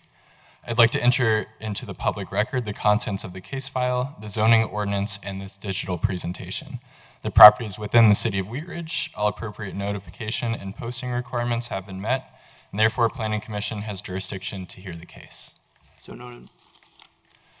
All right, Applewood Shopping Center is located at the west side of Wheat Ridge, between 32nd Avenue and 38th Avenue along Youngfield Street. It's approximately 34.5 acres. It takes up 6 city blocks, and it is a really large part of the west side of the city. Surrounding uses, some residential to the east, behind the shopping center along Wright Street, residential and commercial to the south, and then I-70 is to the west. This is a map of the zoning. The entire property is zoned planned commercial development. That was approved as an outline development plan, I believe in 2012, but the shopping center has been around since the late 60s. And then zoning to the east is residential. Zoning to the south is also mostly commercial with some residential east of Xenon Street. I just want to provide some photos. There is a lot going on at Applewood right now. There's a new restaurant under construction, and then the entire north side of the shopping center is being renovated. The former Walmart building is being repurposed. So this is a shot looking north on Youngfield Street. You can see one of the existing freestanding signs kind of behind this Regency Center sign. That is a current freestanding sign in the property. And then you can see I-70 to the west. And just for perspective, this is the halfway point of the shopping center. And it slopes down a little bit, but you can't see 38th Avenue from here. So that just gives you an idea of the scale. This is at the entrance on 32nd Avenue looking east. I think in the staff report I wrote west, but it's east. And the King Soopers fueling station is to the left of this image. So master sign plan is a plan that establishes standards for the size, location, and design of signage within a unified development or a campus. There are a few examples of master sign plans in the city of Wheat Ridge. Applewood does not have one currently, so this is an application for a new master sign plan for the property. But Lutheran Hospital, the corners at Wheat Ridge are 2 primary examples of properties that have master sign plan. They're meant to encourage well-planned and well-designed unified signage for a large property while still allowing for identification of businesses. So it can propose minimum and maximum standards. It's allowed to vary from the sign code that's established by our city code.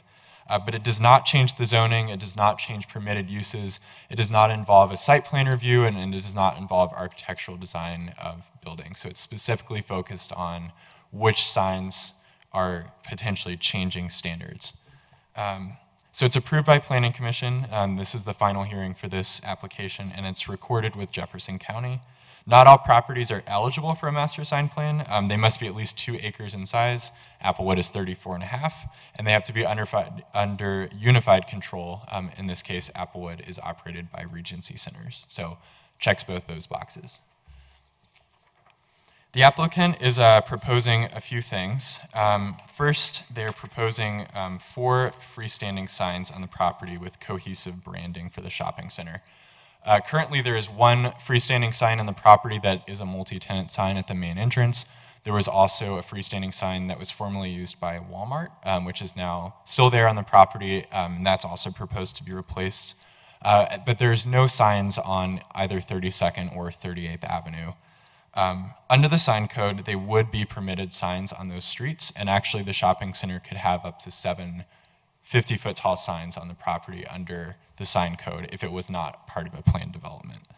In this case, they're proposing 4 signs. 1 50-foot tall primary multi-tenant sign, which is meant to replace the current sign that I showed you, replace that sign on that image. They're proposing a 30-foot secondary sign to replace the former Walmart sign. And then there's proposing 2 tertiary signs, both 10 feet tall, one on 38th Avenue at the new entrance to the redevelopment area, and then one adjacent to the King Soopers fueling station, which would allow small allowance for fuel prices. And I'll show you the elevations in just a second. They would also prohibit any new single-tenant freestanding signs. So a sign for 1 tenant would no longer be allowed unless it's already on the property. And there's also a private tenant landlord agreement for existing non-conforming signs. So they proposed 4 signs. The largest lot in the shopping center, there's 6 lots there. It makes up 83% of the site, but would be limited to only 2 freestanding signs. And just the way it's arranged where the lots are, the lot lines don't necessarily translate to good locations for signs, so that's why they're proposing them in the locations I'll show you in just a second. So these are the locations of the proposed signs. Like I said, centered on Youngfield Street, the 50-foot sign and the 30-foot sign would replace the existing signs. Then we've got a new sign proposed on 38th Avenue, which currently does not exist. That would be a 10-foot sign. And then another sign proposed on the right side of this image, which would be on the south side on 32nd Avenue, also proposed to be 10 feet. So sign plans allow some flexibility in the final locations, provided that all minimum setbacks are met. Other standards such as height, square footage, and illumination are firm. And as I said before, the 2 signs on Youngfield would replace the existing signs. There are proposed setbacks, which are outlined in the staff report, but the primary multi-tenant sign is proposed to have a 15-foot setback from the right-of-way line. The 30-foot sign is proposed to have a 1-foot setback minimum from the property line, and then the 2 tertiary signs are proposed to be set back 5 feet. There were some questions asked about sight triangles for these signs. So sight triangles don't apply at signalized intersections, and this sign is also proposed to be located, currently it's located in a median. There are potential to potentially redo how this intersection looks, but still signalized intersections, both this and this sight triangles do not apply. But they would apply to these signs. The 30-foot sign is proposed to be on the north side of this access drive, so it wouldn't actually obstruct views of oncoming traffic. And the final location of all signs would need to be approved by Public Works through a building permit, and they look at sight distance on that sign. So there is some flexibility on the final location, particularly of this sign. As you can see, this shows a future out parcel. It's currently an RTD transfer station, but RTD is potentially going to move across the highway and then open this parcel up for redevelopment. So the final location of this sign is really based on what this final configuration looks like. As long as it meets the minimum setbacks and meets the site triangle requirements and site distance according to Public Works, it could be approvable. So these are the proposed elevations of the signs.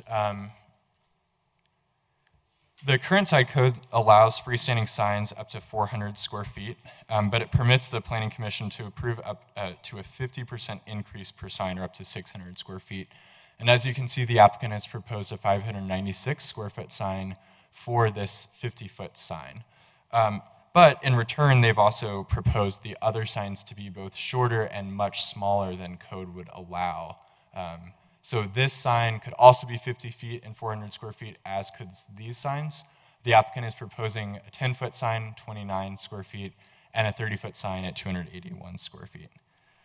So the other 3 freestanding signs are well below the allowed square footage, acting as a trade-off. They're also proposing limitations on size of electronic message centers, which is not something that is in our current city code. So the tertiary sign would allow fuel prices, and then this sign potentially in the future could allow electronic message centers or changeable copy. Our code actually could potentially allow that to be much larger, and they're proposing about 15% for that sign. Staff believes that the proposed freestanding signs are consistent with the intent of the sign code because they promote a cohesive design, they reduce the overall amount allowed on the site, and they reduce the amount of the allowed size of all signs with the exception of the primary sign. And we also liked the prohibition on new single-tenant freestanding signs, which would reduce visual clutter on the site. Wall signs are allowed at a ratio of 1 square foot per 1 linear foot of store frontage. The applicant has proposed to increase that to a ratio of 1.5 square feet per 1 linear foot of frontage, but with the trade-off that signs could not exceed 75% of the store frontage. So that means that, I guess, the sides of the sign couldn't take up the entire store frontage. They've also proposed expanding the allowance to include corners of buildings. Our sign code reads pretty specifically that wall signs are only allowed on street-facing frontages or major interior drives. But if you know Applewood Shopping Center, you know that a lot of the shops don't actually face anything but a parking lot, and they're kind of tucked behind where they would never be visible from a public street. So they're proposing to allow signs on all corners of buildings for a tenant that's in that corner unit. And then they're also proposing limits on logos. We actually are not allowed to regulate sign content, but that is something that a landlord can regulate with a tenant. And restrict plastic box signs, so they're kind of restricting the style of signs that would be permitted on the site. Let's see. So we find those requests to be appropriate. Given the orientation of the buildings, there are a lot of buildings that don't face major interior drive or a public street, so that corner allowance is appropriate. And because it also comes with stricter standards, so they're not going to allow painted signs, there's a limit on the width of the signs, and there's restrictions on the type of sign and the logo percentage. They've also proposed internal wayfinding signs. Currently, there's no wayfinding around Applewood, as far as I know, and it's kind of a maze. So they're proposing a larger maximum height and size, just due to the size of the shopping center, and that would also give internal tenants that don't have street access additional. It would allow people to find them more easily. So this, oh, sorry, I'm going back. The city code only allows 4-foot signs for wayfinding. They're proposing 8 feet tall, and they also are proposing 10 square feet as opposed to 4 square feet. Lastly, I'll talk about non-conforming signs. So there are 2 non-conforming single-tenant signs in the shopping center, Applejack and Chili's. Both of those could remain under this plan, but the landlord may impose private agreements with the tenant that they would be responsible for enforcing. From the city's perspective, though, these signs could remain. By code, the city requires that if non-conforming signs are damaged at a rate of 50% of their replacement costs, they must be replaced. The applicant is actually proposing to reduce that threshold to 33% as a trade-off for allowing those 2 single-tenant signs to remain, but no new single-tenant signs could be built. So a future tenant couldn't come in and want to erect a sign just for their business. They would have to use the multi-tenant signs I explained earlier. All other signs, such as blade signs, temporary signs, are proposed to comply with the city's standard regulations, so they do not need to be included in the plan. There was a referral process. We had no concerns from outside agencies or city departments. We did have a 15-day public hearing noticing for the Planning Commission. We didn't receive any formal letters or emails. I was contacted by 3 individuals, and I met with 2 in person, actually, and showed them the plans. One did express their opposition to the plan. We are recommending approval of the master sign plan. It was determined that the site is eligible, and the plan promotes well-planned and well-designed cohesive signage as an update for the shopping center. And it will provide some increased allowances in some cases, stricter requirements in other cases, but it's appropriate for the context and scale of the development. I'm able to answer questions you have, and the applicant is also here as well. Thank you. Commissioner Peterson. Yeah, I just have a couple questions on this. It's probably, it's about illumination. A couple places specify LEDs. One is a wash LED, and one just says LED. So we're not talking bare bulb LED, are we? I didn't hear that last part. Not talking what? Bare bulb LED?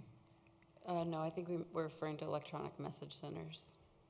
Lauren's correct. So it would be kind of like an electronic message center can be either a fuel price thing, which has the digital prices, or it could be more of those, I don't want to say TV, but kind of video screen, where there'd be more like a television than individual. Which would still be subject to our code's illumination standards, which we just recently adopted in the sign code that has, they go into effect within the next year, actually, where we can have a light meter that reads whether the illumination of that bulb or video screen is too bright or not.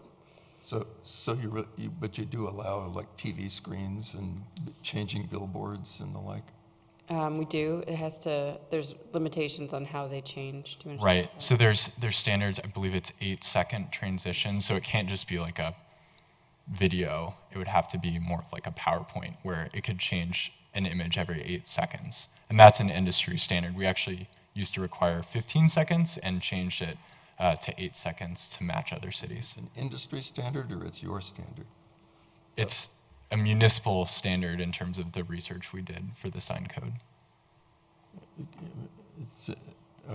We can have that discussion later. I don't think industries can dictate conditions for cities. So you don't have any flashing electronics, and none of these signs are flashing? Animation's not allowed for any signs in the city. Okay. What about scrolling? Nope. It's a message center, so Can't can move. it scroll? It's got to be an instant change of the message. Okay, and it has, and at an interval? 8 seconds. 8 seconds. Okay. And the plastic box sign illumination? You allow plastic box signs, but are they illuminated plastic box signs? So the applicant's actually proposing to not allow plastic box signs, those rectangular boxes. That was something that they wrote into the sign plan. Okay. Okay, that's all that's fine. I went out there and drove around, and it looks like your plan is a great improvement on what's already there, which is a bit confusing and not terribly obvious. Commissioner Sinbon? Yeah, just a question about the sign at PS1. I mean, it's pretty big, pretty massive compared to what's there now. And there's been, like you mentioned, a lot of disruption on Youngfield in terms of traffic. Putting this thing up, do you have any idea, you know, how long it would take to put up and what it might do to traffic for a short period of time? That'd probably be a good question for the applicant. You're talking about the physical construction of the actual sign and if it impacts traffic. Yeah, maybe the applicant could address that. And any work, just so everyone's aware here, any work that's done in the right-of-way, if you have to close traffic or anything like that, that's all routed through our Public Works Department. So they'll review any applications for closing traffic lanes or rerouting pedestrians, and if that is required. It may be, it may not be. Yeah, often a sign of that size is sort of prefabricated and it's just lifted with a crane pretty quickly. I know that's what happened at the corners, which is big, not quite as big, but they could probably elaborate. Thank you. Commissioner Henson? Commissioner Larson? Yes, thank you, Mr. Chairman. I do have a couple of questions here. The first one is on Exhibit 2, the zoning map. It shows a small inset as Commercial 1, and I believe that's where the mattress firm is located. Is that included in this? It is not. So that is actually under separate ownership. And they have their own freestanding sign. They weren't a part of this deal. And their applications would have to conform with the city sign code. Correct. So they're not in the plan development either, so they would just meet our standard city sign code. Okay. Oh, can you explain to me a little bit more about what a wayfinder sign is? Does it indicate just turn left, or does it say turn left to go to the Safeway or the King Super? So it's a directional sign, effectively. It would have potentially business names with directions on them, with arrows, things like that. I guess wayfinding is, I've seen that more in an open space context where you have trail signs, but I guess in this case it would be more of a shopping center tenant-oriented signs. And these are all interior, these are not on the... Correct. They would all be on private property. Okay. The requirement about damaged signs, if an existing sign is damaged, is this just apply to the two freestanding signs, or is it in general? It would apply to any non-conforming sign. So those two freestanding signs that are non-conforming, that would apply, but it would also apply to any wall signs that are non-conforming as well. Okay. Okay, that's it for now. Thank you. Commissioner Moss? I have a couple. We are hearing this case because the applicant wants to put up various signs and get permission, or are they required as this type of a development to be heard for their signage? So it's a master sign plan, which would require, it's basically a set of variances under the document called a master sign plan, which is something that the Planning Commission would be required to hear. We couldn't permit the sign size or locations just under the sign code. And the plan development doesn't call for any of these signs. Yeah, so our sign code works really well for one business on one lot with one street frontage. And it's similar to sort of other zoning standards. It doesn't work quite as well for a property this large. The perimeter is almost 2/3 of a mile. It sort of needs its own unique set of rules. And if you're going to request your own unique set of rules, it's often a give-get. So they're asking for a few things that are bigger, but far fewer number of signs. So it's kind of like a plan development in that it's like a negotiated sign plan. But because this and sort of the corners and Kipling Ridge and Lutheran campus, those are just different animals from a sign standpoint and a size and a campus feeling. And the code requires that we bring those plans to you. We don't have any capacity to approve them administratively. Okay. And then when do we get to see the materials, the shapes, the look, the style? You had a little bit of graphics there, but what's it made of? Do we get any process on that?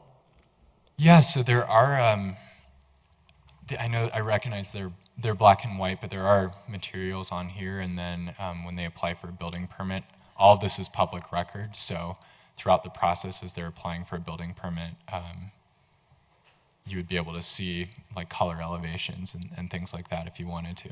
But we don't see anything here at planning. No, this is the typical level of detail that we'd include in the sign plan. So similar to our standard code, it's mostly verbal. And I think Scott mentioned anything that's not addressed in here defers back to our normal code.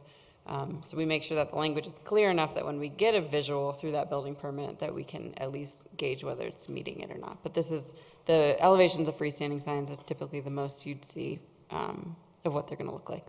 So you're saying the code already has requirements for material and shapes? We don't have material requirements. So it's typically just that the base is consistent with the primary building. In this case, Applewood. There's a lot of primary building materials, so that's why there's the table on this particular sheet. But we don't often have material requirements for other types of signs. Does that sound right? And the applicant is actually proposing all of the backing of the material for each sign to be consistent. So each business couldn't have a different color on there. It would be, a color on the back and then letters on for each business, as opposed to each business has multiple colors and different LEDs. It would be a consistent theme throughout where they would have the same backing color. Okay. Last question. This hearing seems to be a accept or deny on the variances that they're asking for with the double the height, double the other interior. Is that correct? So it's on the sign package in whole. So Scott tried to outline sort of here's what it would be, here's where they're asking for more, here's where they're giving up things. They're allowed to have a 50-foot sign because they're highway oriented. It's the square footage of that large one that's bigger than what we're accustomed to seeing. So we have 50-foot tall signs in the city. So you're not approving sort of each individual variance like the Board of Adjustment would. We're bringing to you like a plan development. Here's the package deal that they're asking for. You can put in conditions of approval if something were to come up or something's not clear. But it's not as much about sort of each individual request as much as, given this context, given this perimeter length, given this size, given there's 20 plus businesses here, does this in totality make sense for this shopping center for the long run? We've been working with them and saying this makes sense it makes sense to do a master sign plan. We've been talking about it for years. It just hasn't sort of finally come into fruition. So it's more about sort of the whole package deal. And thank you. And I guess I did have one final one. Those corner signs, are they a wood barbershop sign or attached to the building, stick out from it, those corners? So that would all be regulated under the city code as opposed to the sign plan.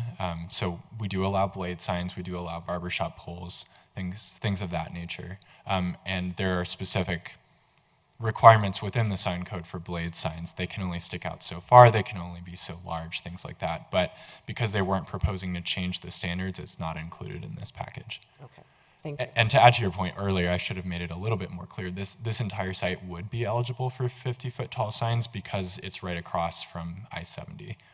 So anything within a quarter mile of an interstate in Wheat Ridge is allowed 50 feet. And they're actually proposing for 3 of their 4 signs to be shorter. Thank you. Commissioner Leo?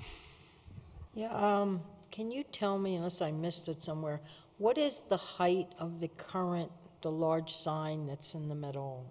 What is the height of that sign? It's not 50 feet. I think the applicant may know, but I'm not positive.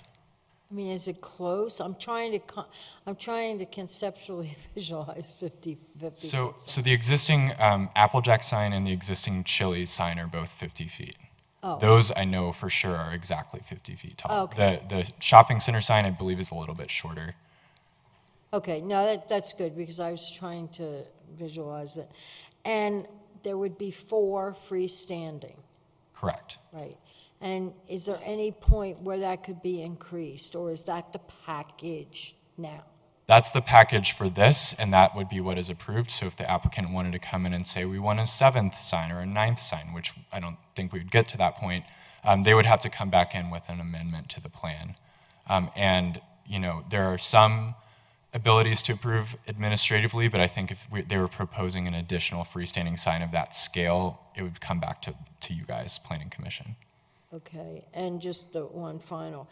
It is then, it's Regency that's requesting this, correct? Correct. Is that because of all the new, the work over of the whole area, the north area part?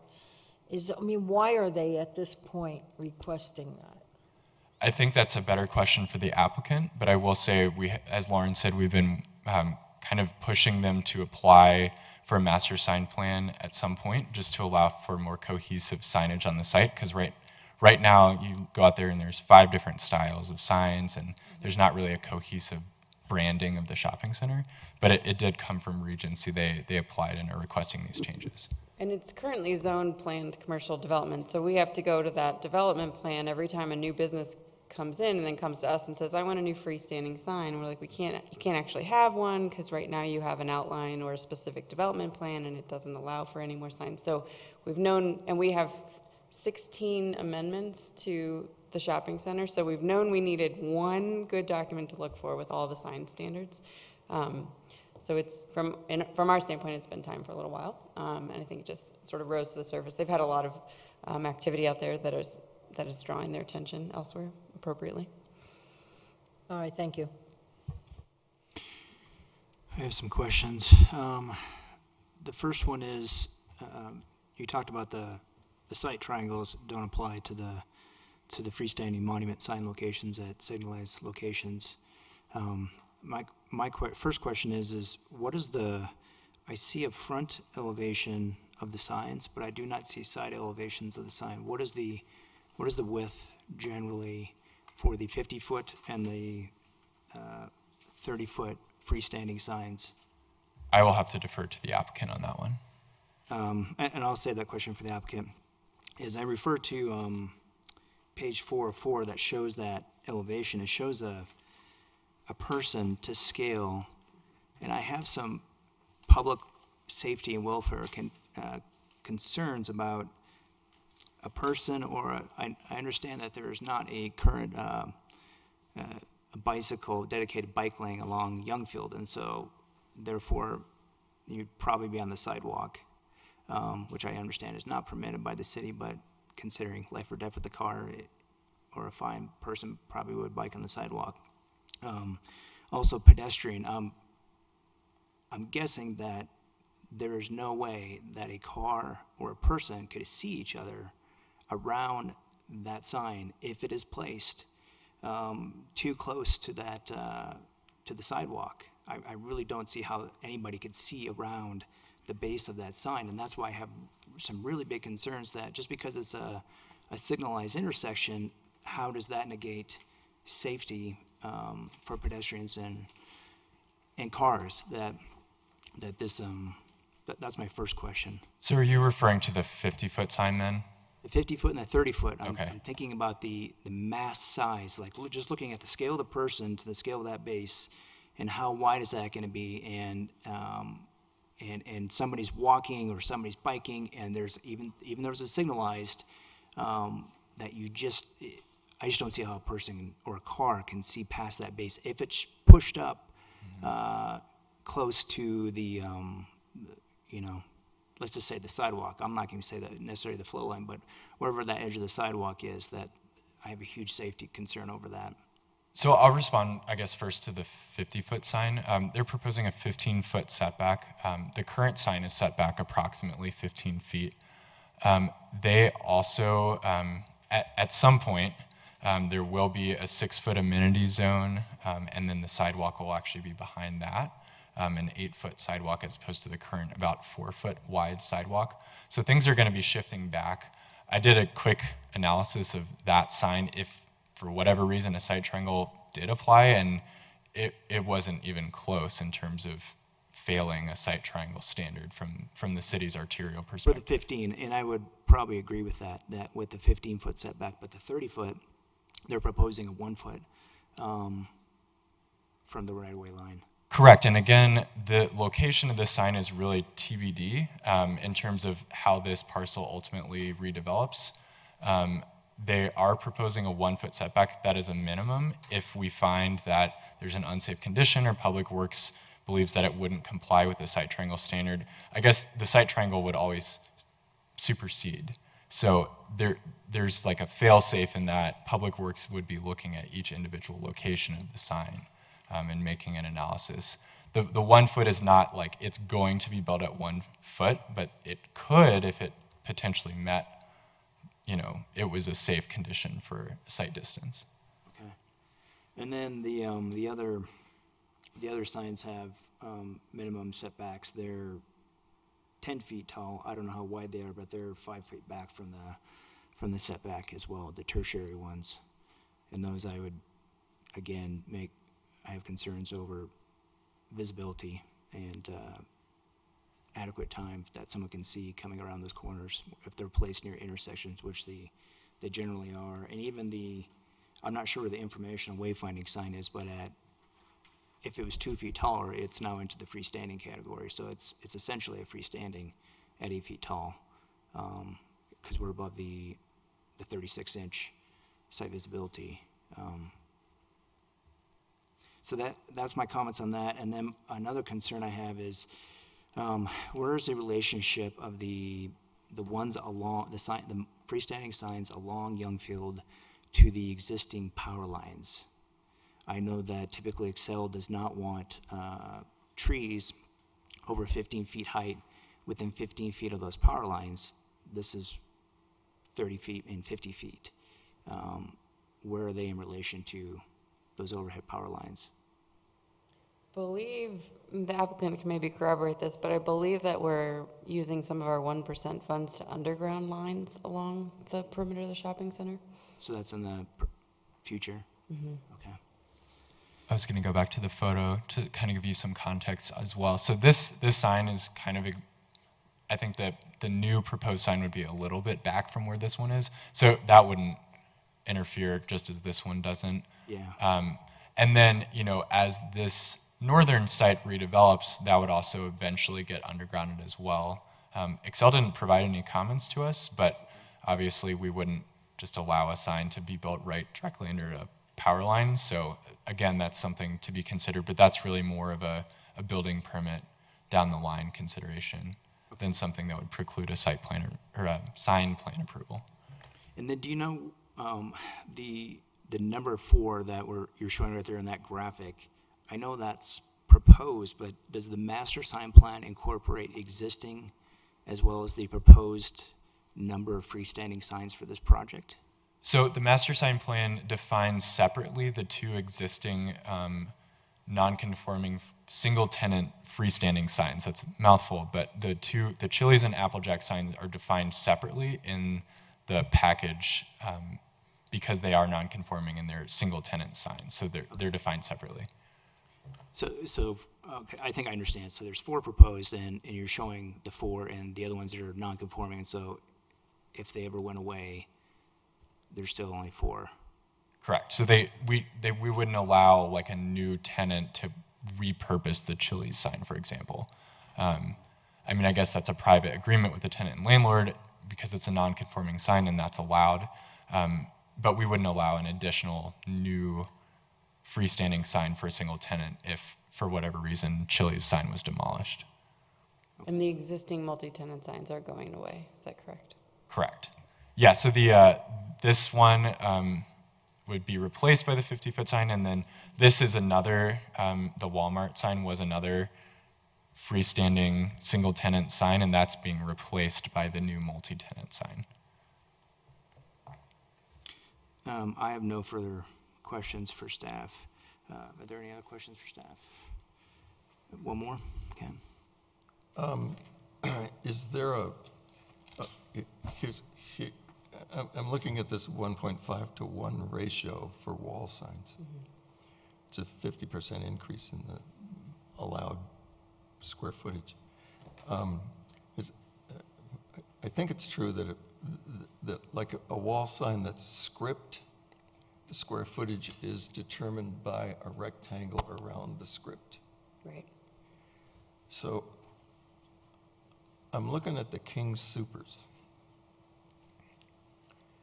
That has a very, very long, I don't know, there aren't dimensions on here, but that has a very long frontage. And so they can have a wall sign that's 1.5 times the frontage? Yes, so is there go ahead. when it's not a box sign or a cabinet sign, on other sign plans we've had, which doesn't set the precedent, but because when you go to channel letters, they're usually smaller than that box would be. So because you draw the smallest polygon is essentially how we do it. The smallest polygon that we can logically create the area for. Okay. Is why the ratio typically increases when we, we want to see more channel letters versus the boxes or the cabinets from a visual standpoint. And that's part of that give-get that's being proposed. Okay, so King Supers has a long frontage. Is there a maximum size to a wall sign? There's just an absolute maximum. You can't have it over 1,000 square feet. No. So King Supers could have a sign that illuminated most of the parking lot, right? Given the length of that frontage. I mean, with these small buildings, it wouldn't matter. So you're mixing two things. So we only allow the internal illumination of the sign. And often, like for King Supers example, it might say King Supers Photo Pharmacy and like a Starbucks if they were inside. So it's the total sum of all of those words in text. So, Lucky's, for example, I think they're at 1.75 of that allowance because they gave up allowance on a side. So I think when it's set back that far on a building that big, it doesn't actually appear to be grossly out of proportion with the building size, is what we've observed so far. But there is no regulation on the maximum size. No. We have an overarching absolute max on freestanding signs, and billboards, but not wall signs. Okay. And the applicant is proposing a cap on the overall width of the sign, so it couldn't take up more than 75% of the width. Yeah, but I could see a really bright 75%. Any other questions? I guess I just had one more. You mentioned that you met with one person that had opposition, and can you share what that opposition was? My impression was that they had more general opposition about the operation of the shopping center and new construction, particularly the new Hacienda restaurant, and just kind of the excess amount of construction going on, traffic, noise, things of that nature. I think there were some concerns, particularly about the 50-foot sign being too tall and potentially illuminating well beyond the property boundaries. But to my knowledge, it seemed like most of the complaints were about kind of the shopping center and redevelopment generally. Any other questions for staff? Thank you. Just one more, if you please, Mr. Chairman.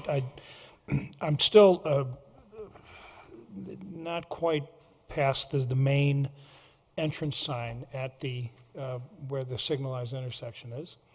And if you recall that intersection, the egress from the parking lot is separated by an island of maybe 10, 15 feet. And early on, there was a mention that that may be reconfigured. And why would you put a sign right in the middle of something that might get moved? So that would be kind of done in tandem. I don't think they would be proposing to build a sign and then a year later to rip it out and move it. That's definitely a better question for the applicant. There hasn't been a final design, at least that we've seen, that shows the location of the sign relative to any sort of reconfiguration of that intersection. But to me, that's not a practical solution. I don't think we would really want to accept a permit knowing the sign would be moved quickly. Have you had discussions about relocating it? The intersection or the sign? No, the sign. So the purpose of the master sign plan is to provide sort of the future vision. So there's nothing that compels them to build these in a certain time period. Like with the variance, you have to get a building permit within 6 months. That's not the way that this would be. So this is just sort of, here's what the vision is going to be, and when that gets reconfigured, the sign would be replaced. And the goal here is to sort of lay this whole roadmap out now so that we don't have to come back in a year whenever that might happen. So the part of the agreement is not to tell the operator that the sign has to go exactly here. Right, these are all minimums, same as sort of our standard sign code. This is generally where they intend to put them. Okay, Yep. Thank you. Yeah, so the final location could potentially shift based on that alignment. Any other questions for staff? Thank you. If the applicant would come forward, you can make a presentation. If otherwise, I'm sure some of the planning commissioners have some questions for you.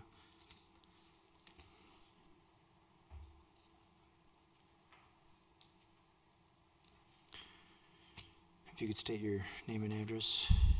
Good evening. My name is Tom Metzger with Regency Centers, 8480 East Orchard Road, Suite 6900, Greenwood Village, Colorado. I do have some of the artwork for the signs that I can pass along. I just have the one copy, but if you want to pass it down. There's 3 pages, so the first one's the 50-footer, the second page is the 30-footer, and that has the widths of the signs also. I think the 50-footer is about 4 feet wide, 30-footer is about 2 feet wide, and the 10-foot sign is 1 foot wide for scale. So you said what was the width of the 50-foot? He had, sir, is it? Oh, it's on those sheets? I think is it 4 feet, sir? Yep. Okay, thank you. That's really a function of the structure needed inside the sign to hold something up 50 feet high with the wind loads and structural design. Did let's start with Commissioner Peterson. Do you have any questions for the applicant? Commissioner Senmai, questions for the applicant? Do you have any questions? Just real quick, how do you put these things in? I mean, is it quick? Is it? Like Lauren said, they fabricate these things in their shop and then bring it out. The 50-footer might have to be done in a couple sections, but they get it installed generally in the same day. They'll get the foundation done beforehand and then come in and set it in sections with a crane. And that intersection, we'll be working with the Public Works Department on reconfiguring that intersection. From what I can tell, we may end up moving the sign south and out of that island. The island will get a lot skinnier so that we have a left turn out, a straight lane out onto I-70 and a right turn out, and then we'll have some better lanes coming in. It's just all cattywampus right now. Commissioner Antle? Commissioner Larson? No, I do appreciate you helping to clarify that question about the intersection, because it really is a mess sometimes. It's terrible. Yeah. The sign's a good catalyst to fix it. Commissioner Moss? I don't know who would answer this, but I think Scott mentioned that that RTD area might go away and move somewhere. Do you have knowledge of that? Can you share? Yes, they're moving May 18th. They start their new service at Ward Road, I believe is where, and it's a bus transfer facility. There'll still be bus routes that go on Youngfield and on 38th, but this facility is actually sort of a driver's rest area. At the end of their route, they get a 15 or 30-minute break, and they literally just use the bathroom, go to King Soopers and get something to eat and relax a little bit, and they're moving that facility somewhere else. May 18th is the new service route. So then that area will be parking? We're hoping it's a restaurant. Oh, might put something there. Yep. Okay, thank you, thank you. Commissioner Leo? Okay.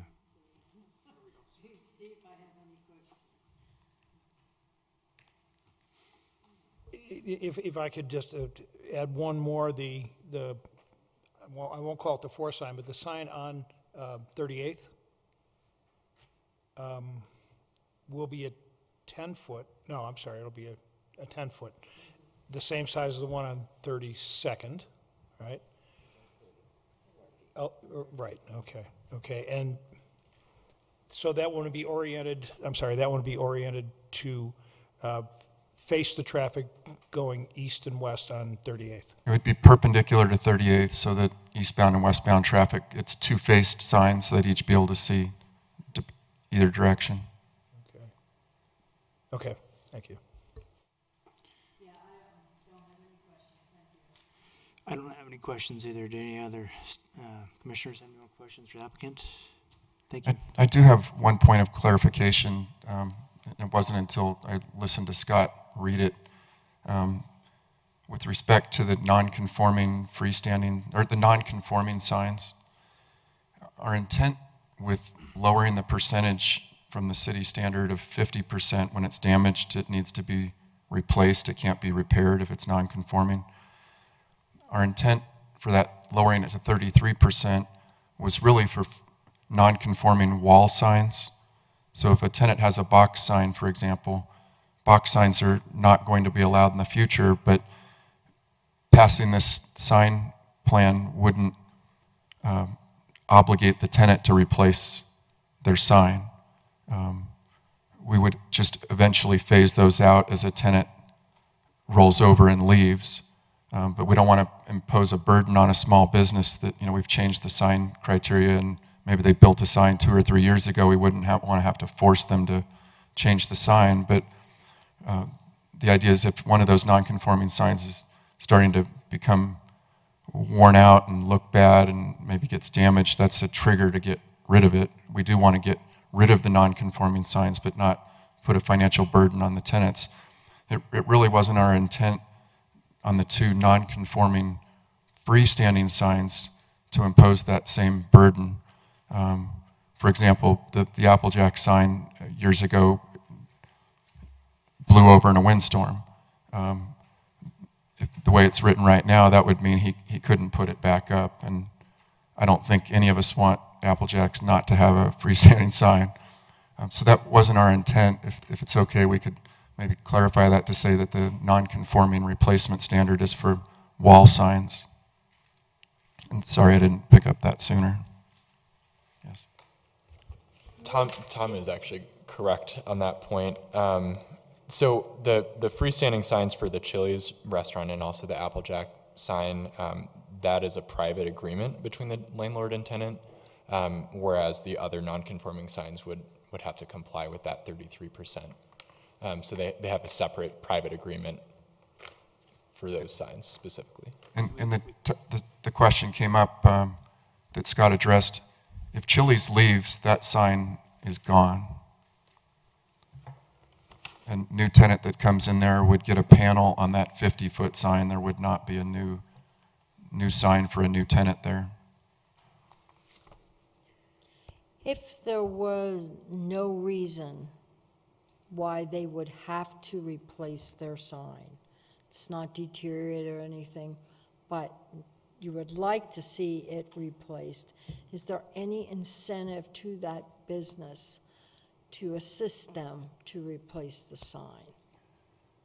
We do eventually come to that point where if they're a long-term tenant, the sign's not very nice, we'll work with them to say, hey, if we split the cost, can we get this thing replaced? It's awful. We also, generally the tenants have 5-year leases, and so there's a renewal option at 5 years, and that's usually a good point to have that discussion with them, and we'll say, if you want another 5 years, you need to replace your non-conforming sign. And we maybe we help them out with that a little bit, give them a little remodeling allowance or something like that. Okay, thank you. Mm-hmm. If the commission is willing to entertain that suggestion that we add that clarity, if you could just add a note at the end of the motion with the following condition that the non-conforming provision be clarified, and we'll know what that means, and just add that word wall into item C on page 2. And I'm sorry, I have another clarification point. The commissioner here at the end brought up a pretty good point on the anchor, and we typically have a sign criteria on all of our shopping centers that regulates signage sizes and types. And the city's been pushing us to do something like this for a while, and I think the Walmart releasing effort triggered this. But we're glad to be doing it. But in the process of doing this with the city, I think we submitted a plan that was really more like our private sign criterias that just between us and our tenants. And we usually have a distinction between small tenants of a certain size and what signage they're allowed versus the large anchors. And in the process of working with the city staff said, well, a lot of that stuff is really private agreements. And what got lost in that I realize now is that the anchors, if you apply that 1.5 square feet per linear foot, King Soopers could have a ridiculously large sign. So I don't want to not have our sign program approved, but I guess I'd like to say if you could put a condition on it, we'll work with staff to say that we could come up with a maximum on the anchors based on square footage like we've used in other shopping centers so that something didn't get out of hand.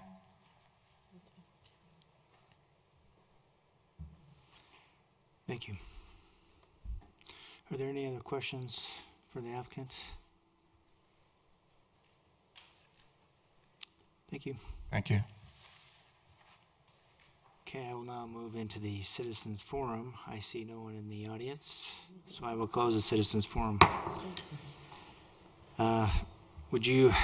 Would the commissioners, we could either entertain a motion now and then go through that, and then we can have a discussion, or if you want to have a discussion first before we go through the motion, that is another option.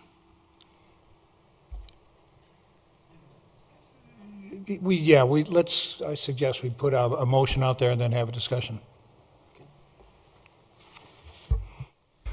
We could use maybe one more run through on the conditions. Sure. So if I could recommend that after reason number 3, you put something about, and with the following conditions. 1, an edit be made to bullet C on page 2 regarding non-conforming signs to clarify the damage for wall signs. And condition 2 be that the applicant work with staff to create a maximum size allowance for wall signs for a tenant over a certain square footage. And if you didn't want to read that back verbatim, you could just make the motion and say, and with the conditions as presented by staff, and we will capture that.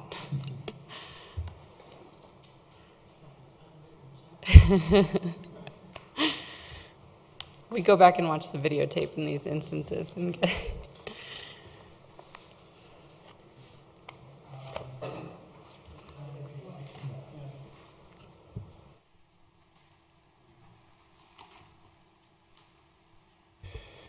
Mr. Chairman, I'd like to suggest a motion here I move to approve case number WZ-18-23, a request for approval of a master sign plan for a planned commercial development located on the east side of Youngfield Street between 32nd Avenue and 38th Avenue for the following reasons. The site is eligible for a master sign plan. Number two, the master sign plan promotes a well-planned and well-designed signage. And number three, the master plan is consistent with the intent of the sign code and is appropriate for the context of the development. And we'd like to add a condition regarding the discussion held this evening on non-conforming signs. And as well, add a condition on the discussion held tonight on the staff developing a maximum sign size for square footage. Close, but I don't know if we quite got there. Is there a second? Any discussion? Quickly, the effective date of something like this, if we approve it tonight. It's when recorded. So we would request the edits to the final document and then provide it for signatures, and then it takes effect as soon as it's recorded at Jeffco. So this, the changes we made tonight and whatnot would be incorporated in that version? They will be incorporated, yes. Okay, thank you. I can't make any conditions as the chair, but I would hope that, I have no objections to the pushing the signs forward, closer to the right-of-way line. I just want to make sure that staff considers site visibility triangles, whether or not it's signalized or not, just for safety reasons.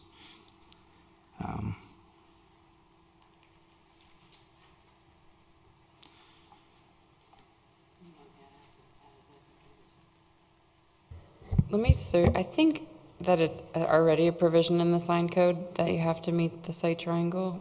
I thought it did. I looked at and the it would sign. defer to, if was like it's a not sign otherwise permit. trumped by this, it would defer to that, so I can. Because there was one of the documents I looked at, it's a City of Weaver sign permitting, and it's a lengthy document that goes through, and I. Yeah, so section 26707, general provisions, no sign is allowed which would violate the site distance triangle requirements. So I think we're covered just by the standard code to address those concerns, that it would trump whatever designs or setbacks are proposed here, as it would for any sign that's proposed in the city. Okay, because some of on the documents before us, it says minimum, 1 foot setback, Right. and I just want Right. to make sure that that can't be trumped. So. Yep. Any other discussion? Does the new lighting, I guess plural ordinances, does that automatically apply? Applies to new signs. It doesn't yet apply to existing signs, but will retroactively. So the new LED or video message, it would apply to those. Okay. Yes. And to add to that, we received confirmation from the sign installer that they will be installing the dimmers that are required by code for these signs. Off the topic of the sign, but that was brought by the applicant, the mention of the possibility of changing that main intersection off of Youngfield entrance. I would be extremely in favor of that. Are there any other discussions? Okay, call for a vote.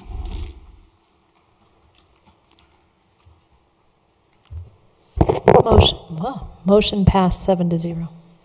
Thank you.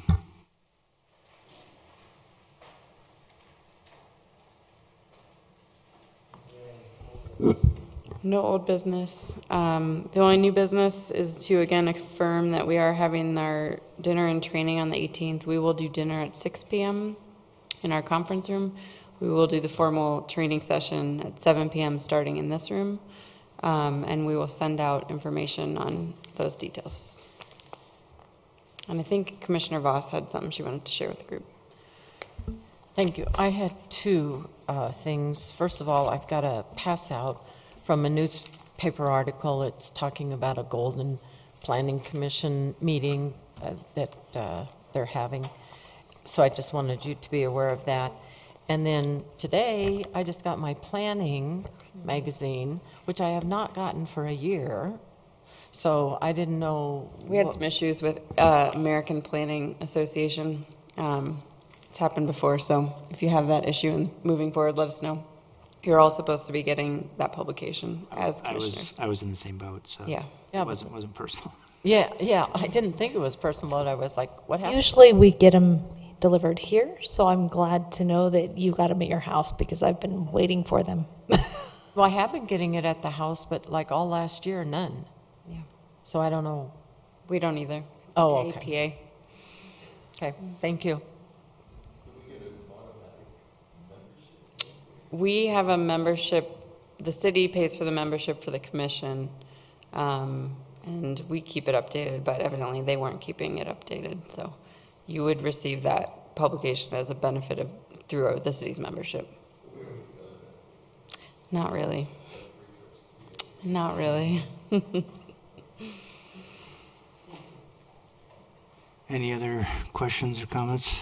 Just a note, Mr. Chairman, on this past Tuesday night, April 2nd, I attended a seminar held by the American Institute of Certified Planners in Englewood, where the discussion centered on short-term rentals. And there were representatives of Lakewood, 2 people from Denver and somebody from Englewood. And the discussion on how Denver has approached the short-term rental issue was very interesting. So I just wanted to put that out there, and I believe Wheat Ridge, it's an issue that the city of Wheat Ridge is looking at now. Correct.